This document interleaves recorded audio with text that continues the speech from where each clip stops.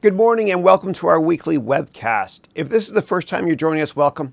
If you've been with us before, welcome back. And so the way the call works is it's 3 hours long and you can ask me anything. This is an AMA like Reddit, ask me anything.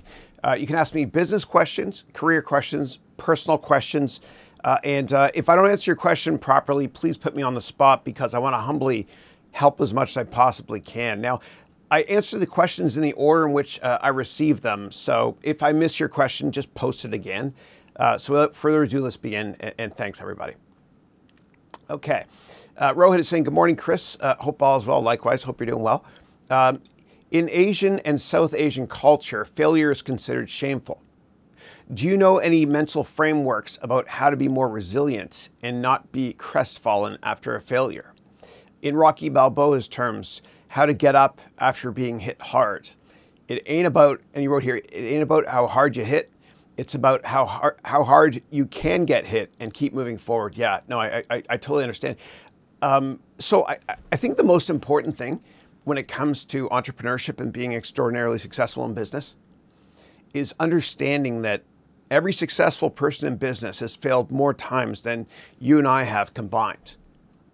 And one of the reasons they're successful is because they have a very positive attitude. And more importantly, they don't give a damn what people think of them. And for them, failure is not shameful. Failure just means a little stepping stone to greatness. And, it was Michael Jordan. I've got this great poster in my office. Michael Jordan said, I failed over and over and over again. And that's why I succeed. And I believe that. And it was also Mark Cuban who said, you only have to be right in business one time. So the best thing we can do is just stay upbeat, ignore the naysayers, because as Dr. Seuss said, those who mind don't matter. And no, those who mind don't matter, and those who matter don't mind. Just don't give a damn what people think. And a lot of great entrepreneurs, they've lived their life at a certain level where they just don't give a damn what anybody thinks. And I'll show you what this means. So, and this is just my daily schedule for my MBA students, but I'll do it this way. On the here's a chart. On the x-axis here is your age, and on the y-axis here is give a damn, okay? And when you're younger and you're down here, you're a kid, you don't give a damn what people think of you. You just don't. You know, you have meltdowns at restaurants like I used to years ago. My dad told me I did. Then when you're older, up here, you don't give a damn either. The problem is when you're in your 20s or 30s, and sometimes even later than that, you're up here.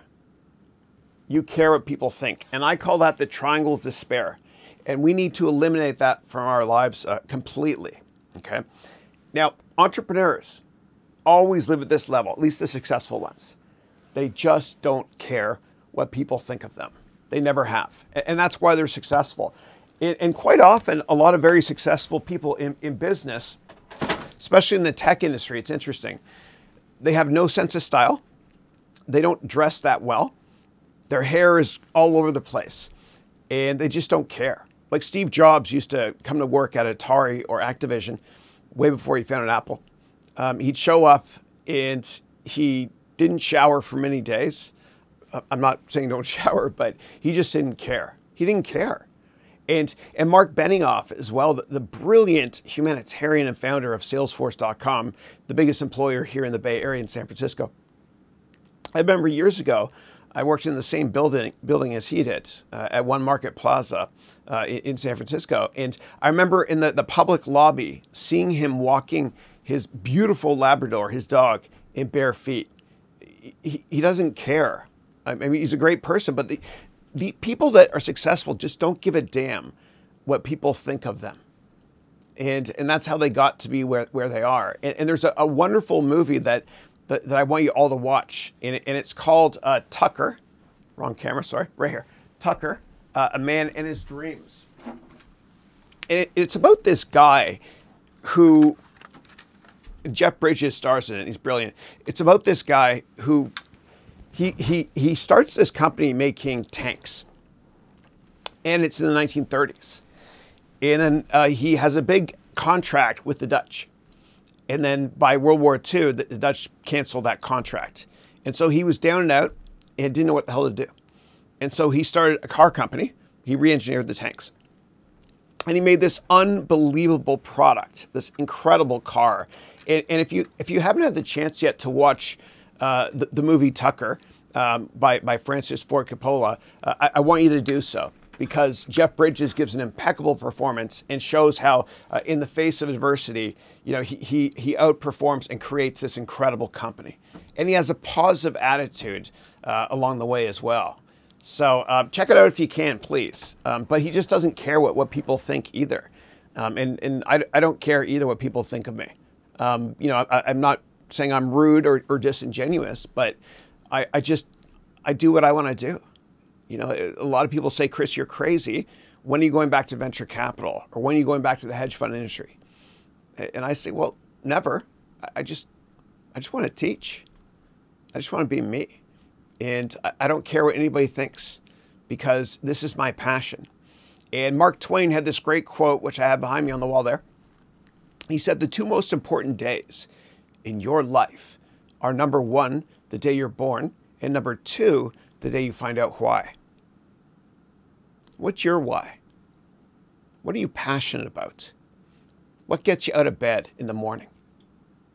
What would you do if you weren't allowed to go to work and you weren't allowed to go to school and you had to stay home and you couldn't travel? Whatever that is, whatever you'd love to do, that's your passion, that's your calling, and you should go after it no matter what anybody tells you. And there are social pressures on us too, to be, a lawyer or an engineer. Our parents might want us to be that. And don't be a lawyer, please, unless you want to be a civil rights lawyer. But don't try to please others. Don't try to, I was insecure years ago, and I did, and I wasn't happy. You will only find true happiness in your life once you don't give a damn what people think of you, and you live your life in your own terms, and you do what you want to do. You'll be much happier. And very successful entrepreneurs don't do it for the money. That's right. They don't do it for the money. They do it because they want to make a difference. They want to put a dent in the universe. They care. They care. And what happens is, eventually, because they don't care what people think of them, they become very successful, and the money follows accidentally. It always does. It always does. And the worst thing we can do is wake up one day when we're a lot older and have trouble getting out of bed because we're thinking to ourselves, I work for a jerk who's paying me this much money to make his dreams become a reality. Don't let that be you. Don't let that be you. And if you're interested in getting a better job, you can go to Udemy website and take my course, the complete job course, for free. Not for free, sorry. Screw it. Now I got to make it free today. All right. I'm going to make a free coupon for that today. If you're watching the replay many days from now, so the free coupon will be for the next 3 days. The problem with doing these live calls, I got to be true to it. So I will go and make a coupon today for the complete job course. And if you stay on this call, what I'll do is I'll share it just in the feed here so you can get access to it. So give me about an hour and a half and we'll get a coupon up there. But take my complete job course for free. And also, I have another course called the Complete Business Plan course, which helps you to reinvent yourself. So you are your own worst enemy. And when I say that, I'm looking in the mirror at myself. If you think people are sitting around thinking about you and criticizing you, they're not thinking about you. Don't worry. Don't give a damn about that. And if they are, screw them anyway. Do what you want to do, because there's nothing worse than living the rest of your life. Okay, earmuffs, I'm going to swear, which is rare, but I'm going to. There's nothing worse than spending the rest of your life being someone else's bitch.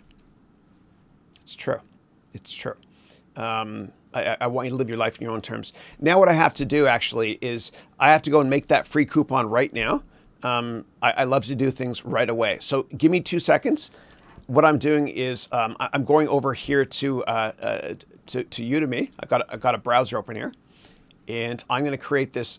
I'm going to create this free coupon for everybody right now, and I'm going to put it directly in this comment field. It'll be worth the time. Trust me, please. This course I have, thousands of people have taken it, and I'm humbled to say that thousands and thousands of people have gotten the job of their dreams taking this course. And quite often I offer a lifetime guarantee on this. So what I'm going to do is, in the background here, I'm trying to buy time. I'm actually going to go and make that coupon for you. Okay, so hold on one second. Complete job course. And I'll let you guys see actually how it works. Hold on. So for those of you that don't teach online, you got to start doing it. You got to start doing it, because we all have something to teach. And when one teaches, to learn. So I'm going into Udemy right now. I'm going into promotions, and I'm going to make a coupon, and I'll make it unlimited for 3 days. Okay, create new coupon. Here I go. Free 3-day unlimited. And I will call it, I believe in you. So give me 1 second. Send this to your friends as well if you want to, please. Copy. And let me just paste this in here for you guys. There you go. Take that course for free. All right. Next up, let me put my toy back here. But watch that movie if you get a chance. It's epic. It's dope, as my kids would say. All right, next up is Saloni, who's saying hello, Chris. Hello, Saloni. I'm completely new to this, and I look forward to attending every webcast of yours. You are truly inspirational and have taught me so much. Many thanks. Thank you. God bless you. I appreciate that. I learn a lot from my students. My students inspire me. And every day when I get out of bed, right before I get out of bed, including this morning, what I do is this. I thank God for 10 different things in this order always. Christine, she's my wife. Andrew, Matthew, Dylan, my kids. My mom, my dad, my brother, Jamie, Katie, Elizabeth, my sisters. And I mix up the order of those two, okay? So Katie, Elizabeth, Jamie, you're watching. I love you all the same. And my students as well. So that's the 10th one. So I'm, you know, in this awful period of human history right now, just reflect on the positives. Obviously, do what you can to help. If you're not part of the solution, you're part of the problem. So do what you can to help, please. But also know that if you're staying home and you have kids, what a beautiful thing. What a beautiful thing to be able to spend time with family. You know, it's like forced family fun in the confines of your own house or the backyard, or when you go for a walk if you're allowed to. But I think our kids are going to look back on this moment, you know, decades from now, and they'll remember that we as parents were there for our kids and we were able to bond as well. So the glass is not half empty, folks. It's always more than half full. My cup overfloweth with positivity. And of course, I do pray a lot every day for everybody that's sick out there. It's tragic. And my heroes, my superheroes, are the doctors. I mean, they're on the front lines, risking their lives. And, you know, God bless them. In Italy, there's been 28 that have passed away already. But God bless the doctors. Yeah. Okay. Next up, what is something that you've specifically wanted to mention on this webcast today? Yeah, that's a great question. And thank you, Saloni, for being a part of this. And I hope you join us again. I know you mentioned this is your first time here. So I don't script anything. I don't plan anything at all. And the backdrop actually that you see here, and the way I control the camera angles is with my feet. I'm a bit of a nerd, I know. But the backdrop you see here is actually for a lesson that I'm teaching and recording for my MBA degree students. And if you want to learn more about the MBA degree program, you can go to harounventures.com. That's my website. And we're actually launching an on-demand version as well very soon, very soon. So check it out if you have questions.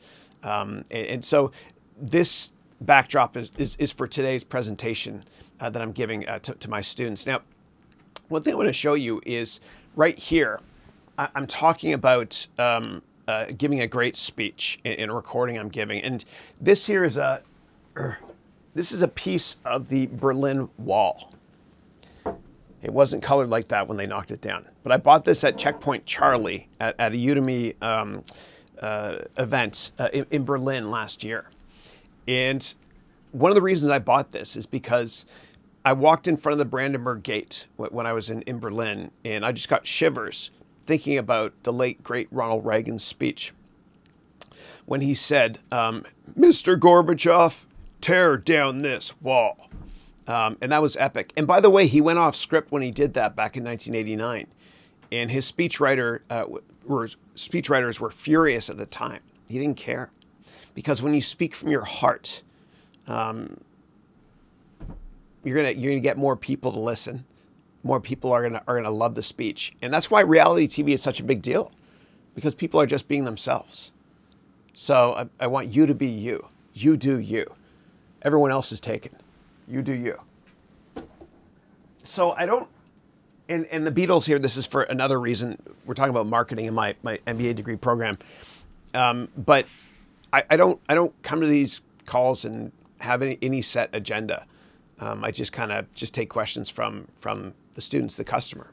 The customer is always right. Yeah. Okay, next up is Karlik. Hey, Karlik. Hello, Chris. I'm currently doing your financial analyst course. Thank you. And it's amazing. Thank you. Appreciate it. What would be something that you'd tell yourself when you were younger, if you could go back in time? Yeah. I would tell myself, don't give a damn, Chris, what people think of you. Don't care. And if you try to be a person that everybody is going to respect, or everybody's going to look at it and say, wow, that's a great job. I wish I had that job as well. If you try to be that person, you'll never be happy. Just do what you love doing. And to younger Chris, don't do that Wall Street thing. Just go teach. I know you haven't guest lectured before, Chris, and you're terrified of public speaking, but go teach. Because if you think like this will work much, much better. Yeah. All right. Melody is a teacher from Atlanta, and she's made a couple of courses on Udemy that I think you said you're just about to put online. Yeah, it's great. It's great to have you. Great to have you. And you're writing a book too. So Melody writes, good morning, Chris. Good morning. I hope you and your family are doing well. Likewise. How is quarantine life coming along? Also, I've completed all of my recordings for the course last night. Woo! One chapter to go on the book. That's awesome. Congratulations. That is so awesome. And for those of you that want to teach a course online, just go to my LinkedIn profile if you want to. And I'm going to show you what I posted. And give me 1 second just to clean up these windows. We had technology issues this morning. But if you go to LinkedIn and you're connected with me, and please connect with me, you'll see that these are the doctors I'm talking. God bless them. God bless them. Actually, no, that's the Gap. Good for them. The Gap here, which they're headquartered here in San Francisco, they're using factories to make mask gowns and scrubs for healthcare workers. Good for them. If you're not part of the solution, you're part of the problem. And the solution for a lot of us and the way we add value is just staying home. That's right. Okay. All right. So I posted this last night. It's in LinkedIn. So go to my LinkedIn profile. And then what you can do is click here. And basically, I give you 2 courses to help you make money. And I mentioned this woman here. Oh, great. That's Teresa Greenway. She's amazing. So Teresa, I mentioned her in the post. And this is just a beautiful story. I'm going to tell you all about, you guys can get shivers when I tell you all about this. But if you want, you can go here. And what I'll do is I'll just copy this link for all of you on the webcast. But and that link will provide you with 2 free courses that they'll teach you how to teach online. Because as Seth Godin said, you already have everything you need to build something bigger than yourself. Yeah. So, but let me talk about Teresa Greenway for a second. She's amazing. So Teresa was living with this asshole. Her husband was really abusive. It was just terrible. And they were dirt poor. And she got the confidence one day to get up and leave that bastard. And she took a couple of her kids with her younger ones. And she was living off of food stamps. And she didn't know what she was going to do to be able to support her kids and herself. And so she thought to herself, what do I love doing? What am I passionate about? And it's bread, baking bread. How prophetic. And so what she did was she started making courses on how to bake bread. And she is a massive sensation and hugely successful on Udemy and all over the world because of it. And that's how she supported her family as well. It's a beautiful story.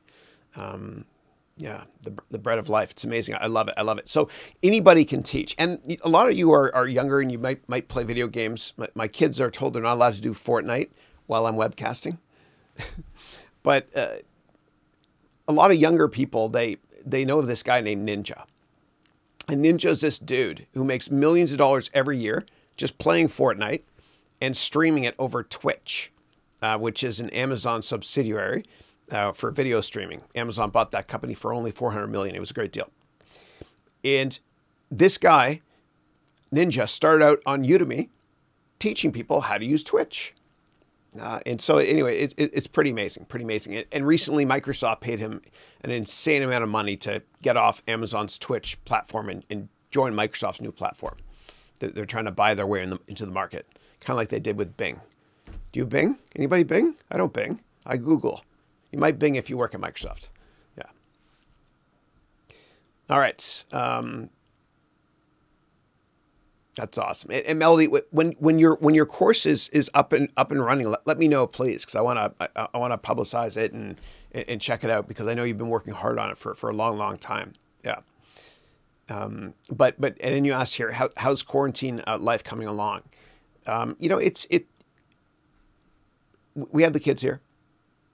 It's great that I have the kids here, but at the same time, we're very worried, very worried. And what we've done is like when we get packages from Amazon, and God bless the postal service too, USPS and UPS and FedEx and Amazon. Jeff Bezos, God bless you, Jeff Bezos, for hiring 100,000 new people at this awful point in history.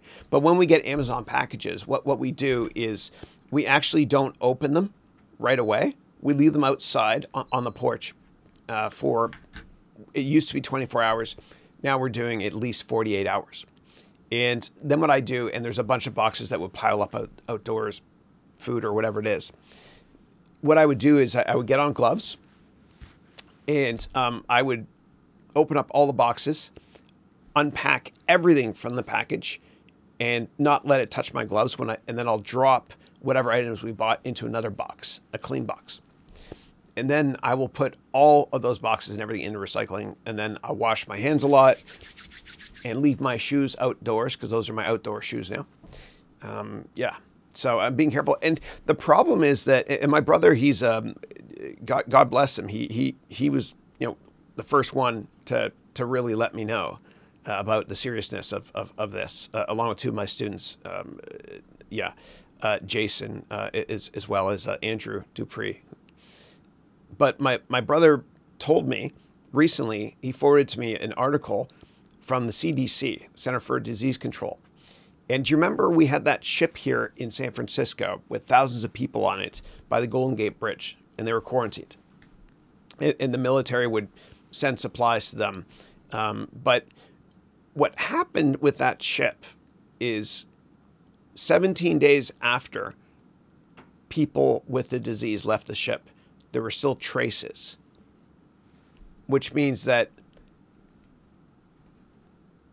and I don't want to create any misinformation because there's a lot of it out there, but according to the CDC, it means, and the CDC doesn't want to panic anybody, but it means that there is a chance that an object or anything that's touched by somebody with the flu might live for more than 2 weeks. So just, yeah, we're being really, really careful with that. Yeah. But no, we pray a lot. We pray a lot. Yeah, we keep busy. That's what we do. My kids are doing, like, God bless Google for giving Chromebooks out. And when Vital's one of my amazing MBA degree students who I met in Berlin, later this year in December, Vital and I were going to go to Rwanda, where he's from, to his hometown of Magu. And we're building a school. And we're going to find a way to get my courses and all online courses for free for 100 students this year. and then many, many more the next year, and then a ridiculous number more the year after that. So, anyway, if you're on the call, Vital, hope you're doing well. Hope your baby Caleb is doing great as well, buddy. Okay, Saloni is saying, what is the best way to manage a crisis in business? Yeah, so I love to not teach theory. I love to teach based on real practical experience. And in my hand here, I'm holding an Intel Pentium chip. Okay, and let me use another angle here. Whoops. So what happened was, and this is the best way for me to teach you how to deal with a crisis. What happened with Intel in 1995 was the late, great Andy Grove, who's one of the co-founders of Intel. He discovered, and their company discovered, that this chip here, this Pentium processor, and this is one of the ones, this is faulty. If you do a mathematical calculation on this Intel Pentium from 1995, then if you might be 0.0000001% off. And I know it sounds like it's nothing, but what Grove did was he issued a press release right away and took ownership of the mistake, because transparency builds trust in business. Then what he did was he went on all the talk shows. I remember it well. He was on, I guess it was CNBC, as well as CNN and Bloomberg TV and all these great TV channels. And what he did was he said, we apologize for this mistake. And anybody that bought this chip, you can send it back to us and we'll send you a new one for free, of course. And by owning up to it and doing disaster recovery or being careful that scientists don't screw up medicines they're creating and stuff with this chip, but by owning up to it, what happened was millions of people all over the world were watching him thinking, this guy's honest, this guy's transparent. And what the heck is that Intel thing? Oh, that's a chip that goes inside your computer. Oh. And so it turned out to be a brilliant marketing event globally. And it put Intel on the map, sort of, more so, when it came to processors. And it was an unintended positive event from owning up to the mistake. Because you can't brand. It's so hard to brand something you can't see, feel, or touch inside your computer. Little side note, when Intel had those commercials for Dell computers or whatever it is, HP computers, and you hear the Intel jingle and Intel inside, Intel pays 40% of the cost for that advertising budget. It's a pretty amazing story. So there's that. And what they also teach you is, from a PR perspective, how to deal with awful events. And I'm going to make this up, okay? Let's assume that people bought this blender bottle product. And again, I'm making this up. And a lot of people drank from it and they got very sick because the plastic, whatever. And what if the CEO has to get on television and is interviewed? The CEO usually says something like this. They deflect the negative thing. And of course they take ownership of it. But they usually say, here at the Blender Bottle Company, we've been in business since 1950, and we've had an impeccable track record for customer service and responding to customer complaints. Then they'll move on and talk about whatever the issue was. So they kind of market themselves up front and try to deflect the issue by saying the great policies they've had in place from a customer service perspective, et cetera, for many, many years. So that's one way to deal with a crisis. Another way to deal with a crisis in business is to tell yourself that with crisis comes opportunity. It's true. As Warren Buffett said, you got to be fearful when others are greedy and greedy when others are fearful. And we just started buying stocks. It's true. And my wife and I were buying a building actually in London, Ontario, right by Western University, because it's counter-cyclical to buy real estate by universities. And we're doing it because everyone else is panicking. Everyone's panicking. So America's on sale. The whole world's on sale. And we're dipping our toes in right now. And it feels uncomfortable. Yes, it does. Very uncomfortable doing it. But my wife and I did the same thing after 9/11. We lived in New York, and I worked at Goldman Sachs then, and I saw the whole thing. It was awful. But we bought our apartment. I think it was in late '01 when we bought it. And dude, it felt, we were terrified. We're like, are we doing the right thing? And I remember thinking at the time, we just got to be contrarian. You got to be different. If you buy a stock that everybody loves and everybody owns, then who's the incremental investor to push that stock higher? There aren't that many. And Dale Carnegie once said that in business, you have to understand that people are often creatures of emotion and not creatures of logic. And I find that the most successful people in business are the ones that keep their emotions in check. And it's hard to do. But you got to tell yourself when things go really, really well, don't celebrate too much, okay? You can be a bit happy, that's cool. But stay even keeled. Because what if the inverse is true? You don't want to freak out. You don't want to freak out. Yeah, so just, I would say, look at a crisis a different way. See it as an opportunity for you, always. With crisis comes opportunity. You know, the glass is not half empty. It's not half full. It overfloweth with positivity. Okay. Next up is, what is your advice to a 16-year-old? Gosh. I don't know. I'm a different type of parent because I've never told my kids what I want them to be. I encourage them to just be them and be confident. But I'd probably say you're at a young point in your life, and in the next couple of years, you might decide what you want to do with your life. Do what makes you happy. Do what makes you happy. And as Confucius said, if you have an occupation you love, you'll never have a job for the rest of your life. And don't give a damn what anybody thinks of your choices in life. And Mamadou is saying, hello, Chris. How are you? I'm great, man. I'm great. Hope you're doing well.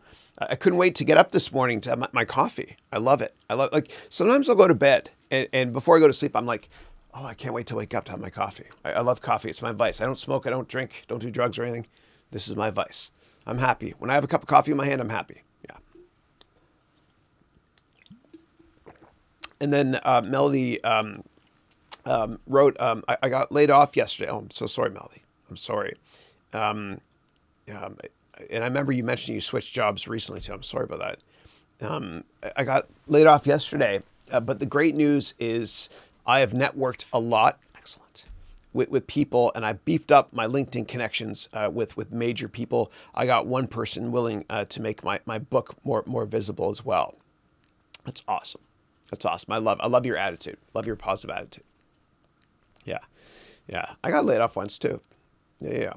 And it's if it happens to you or to anybody on this call, you got to be careful how you go out. Like if you're being let go for bullshit reasons, which happened to me. You know, I made a company a lot of money. My boss felt threatened. But on the way out, I remember he extended his hand and I gave him a hug. And I hugged the crap out of him, and I counted 7 or 8 ribs cracked. Just kidding. No. I did hug him. And you got to be careful because that's your reference. If you don't leave on good terms, you know, when somebody calls for a reference, it could be tough. And you can always get a reference from, if you don't want to use your former jerk boss, you can also list a reference somebody you worked with and ask your friends that still work at that company to write a nice comment about you on LinkedIn. So that when you go to the review section of LinkedIn, anybody that has any concerns about you leaving a previous company, they'll see positive reviews. Yeah. Yeah, but I'm sorry to hear that, Melody. I'm here for you. And I know in my heart your Udemy courses are going to do exceptionally well. Whenever you're ready, if you want, you can share them with us on this live webcast. And I'd be more than happy to provide my humble feedback, because I've made every mistake there is to make when it comes to teaching online. Yeah. And Juan David in the house. Hey, Juan David, how are you? Juan David is originally from Venezuela. He's 17 years old. He lives in Chicago. He published a best-selling book called Generation Optimism, and he's given 2 TEDx talks already. Yeah, good to have you. And Tien is saying, hi, Chris. Best wishes for you and your family. Likewise, thank you. You mentioned about don't live someone else's life? How about your loved one, your wife? I sometimes wonder how I could balance. What if your wife or close ones do not agree with your passion? Oof. So whenever I start a company, I write a business plan. And if you don't, there's a much higher probability your company won't work out, because failing to plan is planning to fail. And so what I would do also is write some sort of business plan on whatever career it is you want, or whatever company it is you want to start, and look through it objectively and unemotionally as well. Analyze the qualitative and quantitative aspects of that career move for you or that company you want to start, and then share it with your spouse and see if that works. And if that doesn't work, let me know, please. All right. But I still think you got to do what you're passionate about, no matter what. No matter what. Yeah. It's your choice. It's your choice. It's your life. It's your life. And I'm sure your family will understand if you want to do something that makes you much happier. If they don't, so what? Do it anyway. And Eleanor Roosevelt once said, people are going to criticize you anyway, so you might as well just do it. Or as Sir Richard Branson says, screw it, let's do it.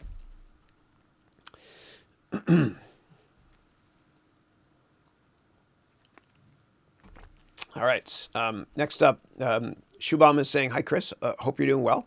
And don't get me wrong, but when you say you found your passion for teaching, but isn't it because you were financially stable that allowed you to do this? No. I don't think that's the case. I think a lot of teachers do it because they love it. They don't do it for the money. They do it because they absolutely adore it. They love it. Yeah, and you got to think with your heart first. Always, yes. All right. And and then somebody said, "Hi, Chris. I need Arabic language. Can you?" I don't understand the question. I'm sorry. But if you're actually earlier I talked about giving away my courses for free, and I have one actually in Arabic for you right here. So go to my LinkedIn profile, and I'll give you this link as well.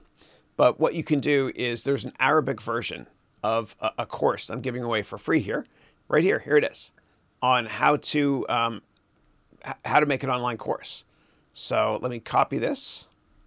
And let me just go here and paste special into an incognito window. I'll show you this, okay? So this here is the Arabic version of the course. And what I'll do is, again, I will copy this and I'll give this to you right now. So hopefully that answers your question. Thanks. All right, back to Big Chris mode. Next up is Rohit is asking, how do you be somebody successful in America in a time span of 10 to 15 years? What steps should one take in this journey to make the dream a reality? Yeah. So I really think you have to write a business plan. Again, failing to plan is planning to fail. Write a business plan, please. And you can take my course on that. Actually, Rohit, don't take the course because you're one of my MBA degree students. And we're just about to finish semester 1. And in semester 3 and 4, you're all going to be writing a business plan and part of the venture capital bootcamp program I'm creating for the MBA degree program. But I think that in order to be successful within 10 to 15 years, as you write there, you have to write a business plan. You do. Yeah. And the beautiful thing about writing a business plan, and I'll teach you exactly how to do it. The beautiful thing is that you might never finish writing the business plan because you start writing and you realize, oh my God, this is a terrible idea. And if I've saved you years of heartache and pain and money by you not starting the company after you write your business plan, then I've done my job, and vice versa, of course, as well. Yeah. All right. Next up, we have got Samir. Hey, Samir, who's saying, I bought your financial analyst course yesterday, and it's very useful and interesting. Thank you. Appreciate it. All right, hold on a second. Sorry, guys. YouTube just skipped here. Okay. Yeah. How could I contact you if there are any queries or clarifications regarding any points in the video? Yeah, you can ask questions in the course. Yeah, we answer questions within 24 to 48 hours, always. And we've answered an insane number. Yeah, so we're pretty quick with that. Yeah. And search the course as well for Q&A, because I've answered an insane number of questions in every course. Yeah. All right. And Rohit is saying, pardon me, I'm 20 years old now. I wish to be a U.S. Senator by the time I'm 70 years old. Okay. But I'm not a U.S. citizen. I live in a different country. I'm taking steps to immigrate to the United States. It all seems too difficult, but I really want to become someone you know. I don't want to live a mediocre life and get stuck in a dead-end job. I want to do something to improve the lives of the people in the United States. Even if I don't become a senator, I'll start a nonprofit and do something like Bill Gates is doing in the field of education and unemployment. God bless you for that. That's awesome. So I guess the one person I can think of that made it big in politics that wasn't born in America is Arnold Schwarzenegger. And so he became the governor of the state of California. And for those of you not familiar with U.S. politics, the head of each state is called the governor. And there's also Congress people that represent different regions. And in many countries, it's called a member of parliament or an MP. And then there's also what's called a senator. And there's 2 senators per state. Yeah. So Arnold Schwarzenegger did it. He networked a lot in the state of California to make it happen. But I really do believe that if you want to get anything in life, you have to network a lot. You know, relationships are always more important than product knowledge. So I would network like crazy. And you've read my networking book. And for those of you interested in how to get anything you want in life by networking, you can always go to my website, harounventures.com. And then you can scroll down to get this networking book that I wrote. But I would just network aggressively, Rohit. That's what I would do. That's what I would do. And I think you have to be born in the United. Like I could not become president because I wasn't born in this country. But I think for any other political role, it doesn't matter where you're born. Yeah, yeah. All right. Next up, and Rohit, make sure that you, like in our MBA degree program. Remember when I had you all create your resume, and then I had you create a 10-year resume, which means what your perfect resume is going to be in 10 years. And I got that idea from Jeff Bezos, because Bezos has his product managers on Kindle, AWS, etc., Prime. He has them all write a press release today that's going to be released in the future. It's brilliant because that's a gap analysis. Because here's where the product is now. Here's where the product should be when they release that press release in the future. And there's a gap. How do you fill that gap? I want you to do the same thing as well. I want you to write your perfect resume in 10 or 20 years today. And then work on filling that gap. And Himanshu is saying, hello, Chris. I love the little graphic you put there too. Thank you. I hope you're doing great and keeping safe. Likewise. I'm enjoying your courses on Udemy. The COVID-19 is a complete disaster for the world economy and human lives. I hope things get well soon. Yeah, so do I. Thank you. Thank you for your well wishes as well. Thank you. Yeah. And the doctors are the real heroes here. They are. Yeah. Next up, Kunal is saying, good morning, Chris. Hope all is well. Likewise. Do you think that oil prices may go negative, as in producers will pay you to buy oil if the U.S. doesn't intervene on time? No, I don't. I still think that no matter what happens with the global economy, there will be some underlying demand for oil, because no matter what happens, people are still going to want to drive. Yeah. And companies are still going to produce products like plastic. This is made by oil. That's what this is. So no, I don't think commodity prices will go negative. I don't think they can. Yeah. All right. But it is fascinating to see the saber rattling going on between, Riyadh and Moscow right now. Yeah.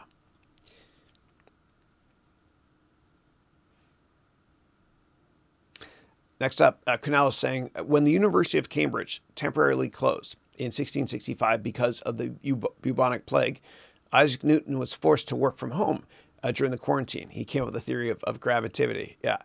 Yeah. No, it's funny. I actually went to, I have a good buddy named Rob Percival who teaches on Udemy as well. And I went to go visit him up at Cambridge, actually. And he walked me through all the buildings, and he showed me where Darwin studied. And he actually showed me the tree that Sir Isaac Newton sat under when the apple apparently fell on his head. Yeah. When he invented gravity. Yeah. Before then, we floated. That's called dad humor. Okay, next up is Rawlings. Hey, Rawlings. Rawlings saying, I want to start an online business in Nigeria. My country has an emerging economy, and I know there are a lot of opportunities. I just don't know where to start from. Yeah, no, thanks for the question. So what I recommend doing is taking my my business plan course. So go to Udemy or go to my website. Actually, go to Udemy. It's easier. And just sign up for my complete business plan course. There's a 30-day money-back guarantee. You got nothing to lose. And the course will explain in a lot of detail, and I will write your business plan with you, digitally sort of, while you do that course. And if you have questions, let me know. And the real purpose of this weekly call, and I think we're in week number 82 or 83 now, the real purpose of this call was initially when I made that business plan course. In the course, I mentioned, hey, if you want me to help you with your business plan and offer my humble advice, I'll do a weekly webcast. Yeah. So you can always ask me here business questions or within the course, and we get back to you pretty quickly there. Yeah. All right. Next up is Joe. It's been a while, man. Hope you're doing well. Joe is saying, good morning, Chris. Do you have any advice on connecting with people during times like these when it is difficult to meet in person, or generally those in other cities? Yeah. So I recommend using Zoom. It's amazing, and it's when I teach my MBA degree students, we have a lot of Q&A sessions where we use Zoom, and it's Brady Bunch style. Sometimes there's like 9 people. I'm totally dating myself there, but we've had 9 people before. Actually, I think our record was 10. But I think you can network that way as well. So Joe, what I recommend doing is go to my website, download my networking book for free, and then apply those concepts to setting up Zoom meetings. Yeah. Okay. Next up, Rawlings is saying your complete course on cryptocurrency is an eye-opening. I bagged my certificate today. Congratulations, Ben. That's great. That's great. Not many people finish the course. That's long. That one is, I think it's 24 hours long. Yeah. I dedicated 6 months of my life on that, and I had a blast. And I learned so much. I learned a ton. But actually, when I started making that course, and I was on NBC just talking about cryptocurrencies. If my little sister Katie is watching, that was me showing off. Just kidding. No, but I remember when I started making the course, I was positive on cryptos, like 7 out of 10. And then by the end, I hated them. Like I was a 3 out of 10. But I still do believe that there's a bunch actually you can buy and do extremely well. And so in that course, as you know, I created a big 49-step process for you to analyze cryptocurrencies. And I did that actually because it really upsets me that a lot of people are losing a fortune when it comes to cryptocurrencies. And it's not a regulated market. It's scary. It's scary. And I think a lot of people are going to go to jail. People are going to go to jail that did the pump and dump schemes on YouTube. Like they'll say amazing things about a crypto. Everyone buys it. Then they sell. Then they say terrible things about the same crypto. Everyone sells. And they buy. Rinse, lather, repeat. It's disgusting. All right. Ritesh is saying, hello, Chris and everyone. Hello. And Joao. Hey, Joao. Hope you're doing well. And you're in Brazil, right? I think it's Brazil. Yeah. Joao is saying, hi, Chris. What do you think about the whole ban on buyback situation? Yeah. I think it's a good thing. Because it's disgusting to give big companies a lot of money to help them and have them not help people. If they buy back shares, it basically makes their price earnings ratio go down because there are fewer shares outstanding. I think it's if you have enough cash to do it yourself. But if you're given cash from the government, absolutely not. That should be put to good use, helping out consumers. And what disgusts me about 2008, when we were within 24 hours of bank machines not working, is the government bailed out the banks. And then 2 years later, the bankers all got record bonuses, while the average Joe lost their house. It's total BS. And I'm definitely a capitalist, absolutely. However, I think that the governments should create a massive, massive tax on banks for at least a decade. And that tax should go to people that lost their houses. Yeah. What is your opinion on the Bitcoin having to occur? Oh, I misread that. My fault, not yours. What is your opinion on the Bitcoin having to occur in the next weeks? Yeah. So I don't, when it comes to cryptocurrencies, and I own Bitcoin, I bought it years ago and I'll never, ever sell it. When it comes to cryptocurrencies or any stocks in general, I always love to look at what my target price is years from now. And as one of my analysts at my hedge fund, Jason, said years ago, and I miss him, he's a great guy. He used to say, Chris, I don't know the path, but I know the destination. And so I don't really think of the path in between. I'm long-term focused. And as Warren Buffett said, the longer the view, the wiser the intention. Yeah. But I make it a policy never to tell you what stocks to buy or investments to buy. I speak more generally because I believe that if I teach you how to fish, you'll eat for a lifetime rather than giving you a fish where you eat for a day. I think I butchered that saying, but I think you know what I'm talking about. A boot. That's how we say it in Canada, okay? It's not about Americans. It's a boot. Learn it. A boot. All right. Next up is, and the reason I say it was I was playing Grand Theft Auto 5 recently, and there's this character, Trevor, who's a badass, and the U.S. Army in that video game were making fun of his accent. It's kind of okay, I'm not going to talk anymore about that. All right.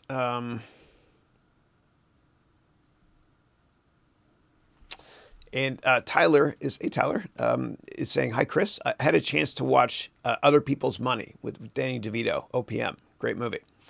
And you watched the other night and you loved it. Awesome. Donuts and Money.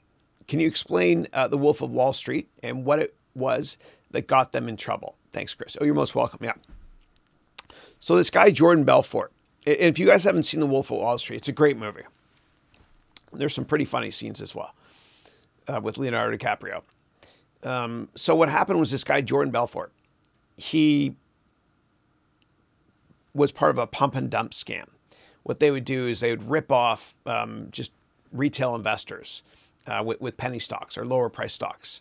And they also did some fraudulent IPOs with Steve Madden, the shoe company, for example. Yeah. So, yeah. And I can't believe this guy, Jordan, is getting this much airtime. I don't think he should. You know, it's like somebody that used to be in the mafia, you know, going on the talk show circuit. You know, it's just, it's not right. It's not right. Yeah. So I have no respect for that guy. But it was a good movie. All right. And Neil is saying, hello, Mr. Haroun.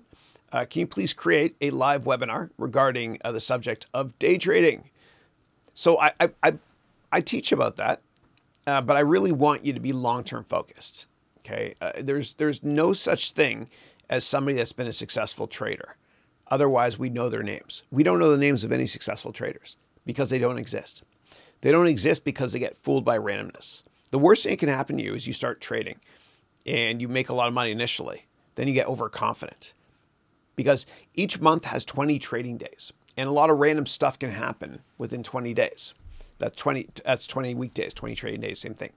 You know, stocks can go up or down based on geopolitical events or saber rattling between countries or talks of a stimulus program or another company in the same sector said something positive and the stock went up or vice versa. It's too hard. You're fooled by randomness, which is a great book by Taleb. Read it. So if you're curious about, but I do look at technicals, but I look at fundamentals first, valuation second, and a distant third is technicals. And I use it for deciding when to take some profit sometimes, if one of my shorts is massively oversold or vice versa with a long. But what I'll do is this. I'll show you where to go to learn all you need to know about technical analysis, because I actually made I made a video on this a while back. So you go to my YouTube channel, and then what you do is you go here. What do we got here? And just do a search. Okay, so do a search on trading, and I'll actually give you the link as well here, so you don't have to go. And I've done it a bunch of times. Day trading is not a career. Day trading is not a career. I've said it many, many times. Let me get the longest one here. Hold on a second. I did one on technical analysis as well. So let me do a search on analysis. And I vlog every day. I'm doing it for the next 10 years. I'm on day like 600 right now. So here it is here. Yeah, this is 13 minutes long. Actually, this one might be good too. So I'll give you both of these, okay? So copy link address, and I'll paste number 1 for you there. And then I will get number 2, and you can watch this if you want. Yeah. Yeah. And I even have here a video on, is the TV show Billions accurate? Watch that if you want to. Yeah.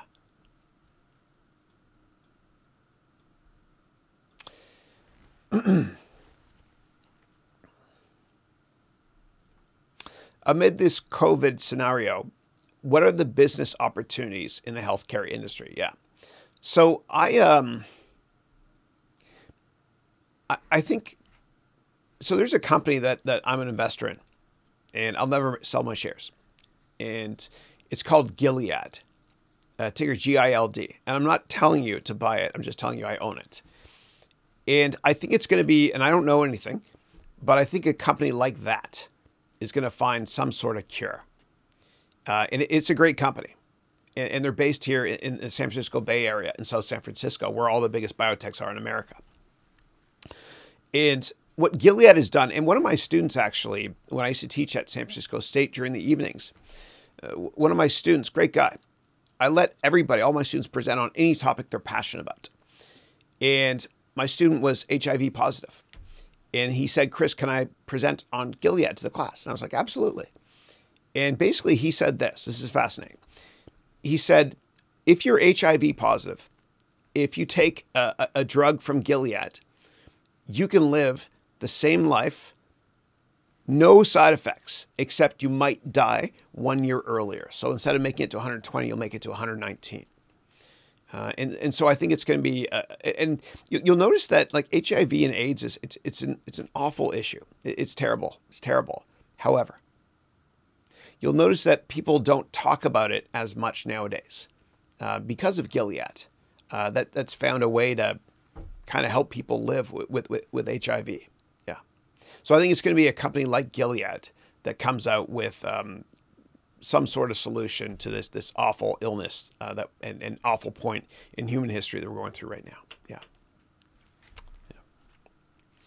Samir is saying, what have you done to make quantum leaps in your career? I networked a lot. And relationships are more important than product knowledge. It's always networking. Okay. And the earlier you realize this, the more successful you'll become, and happier too. Go to my website, harounventures.com, download this networking book, read it cover to cover. It's over 200 pages with links to many videos as well. A couple hours of videos I made. And I guarantee you, it'll help you tremendously in your pursuit of your passion by networking.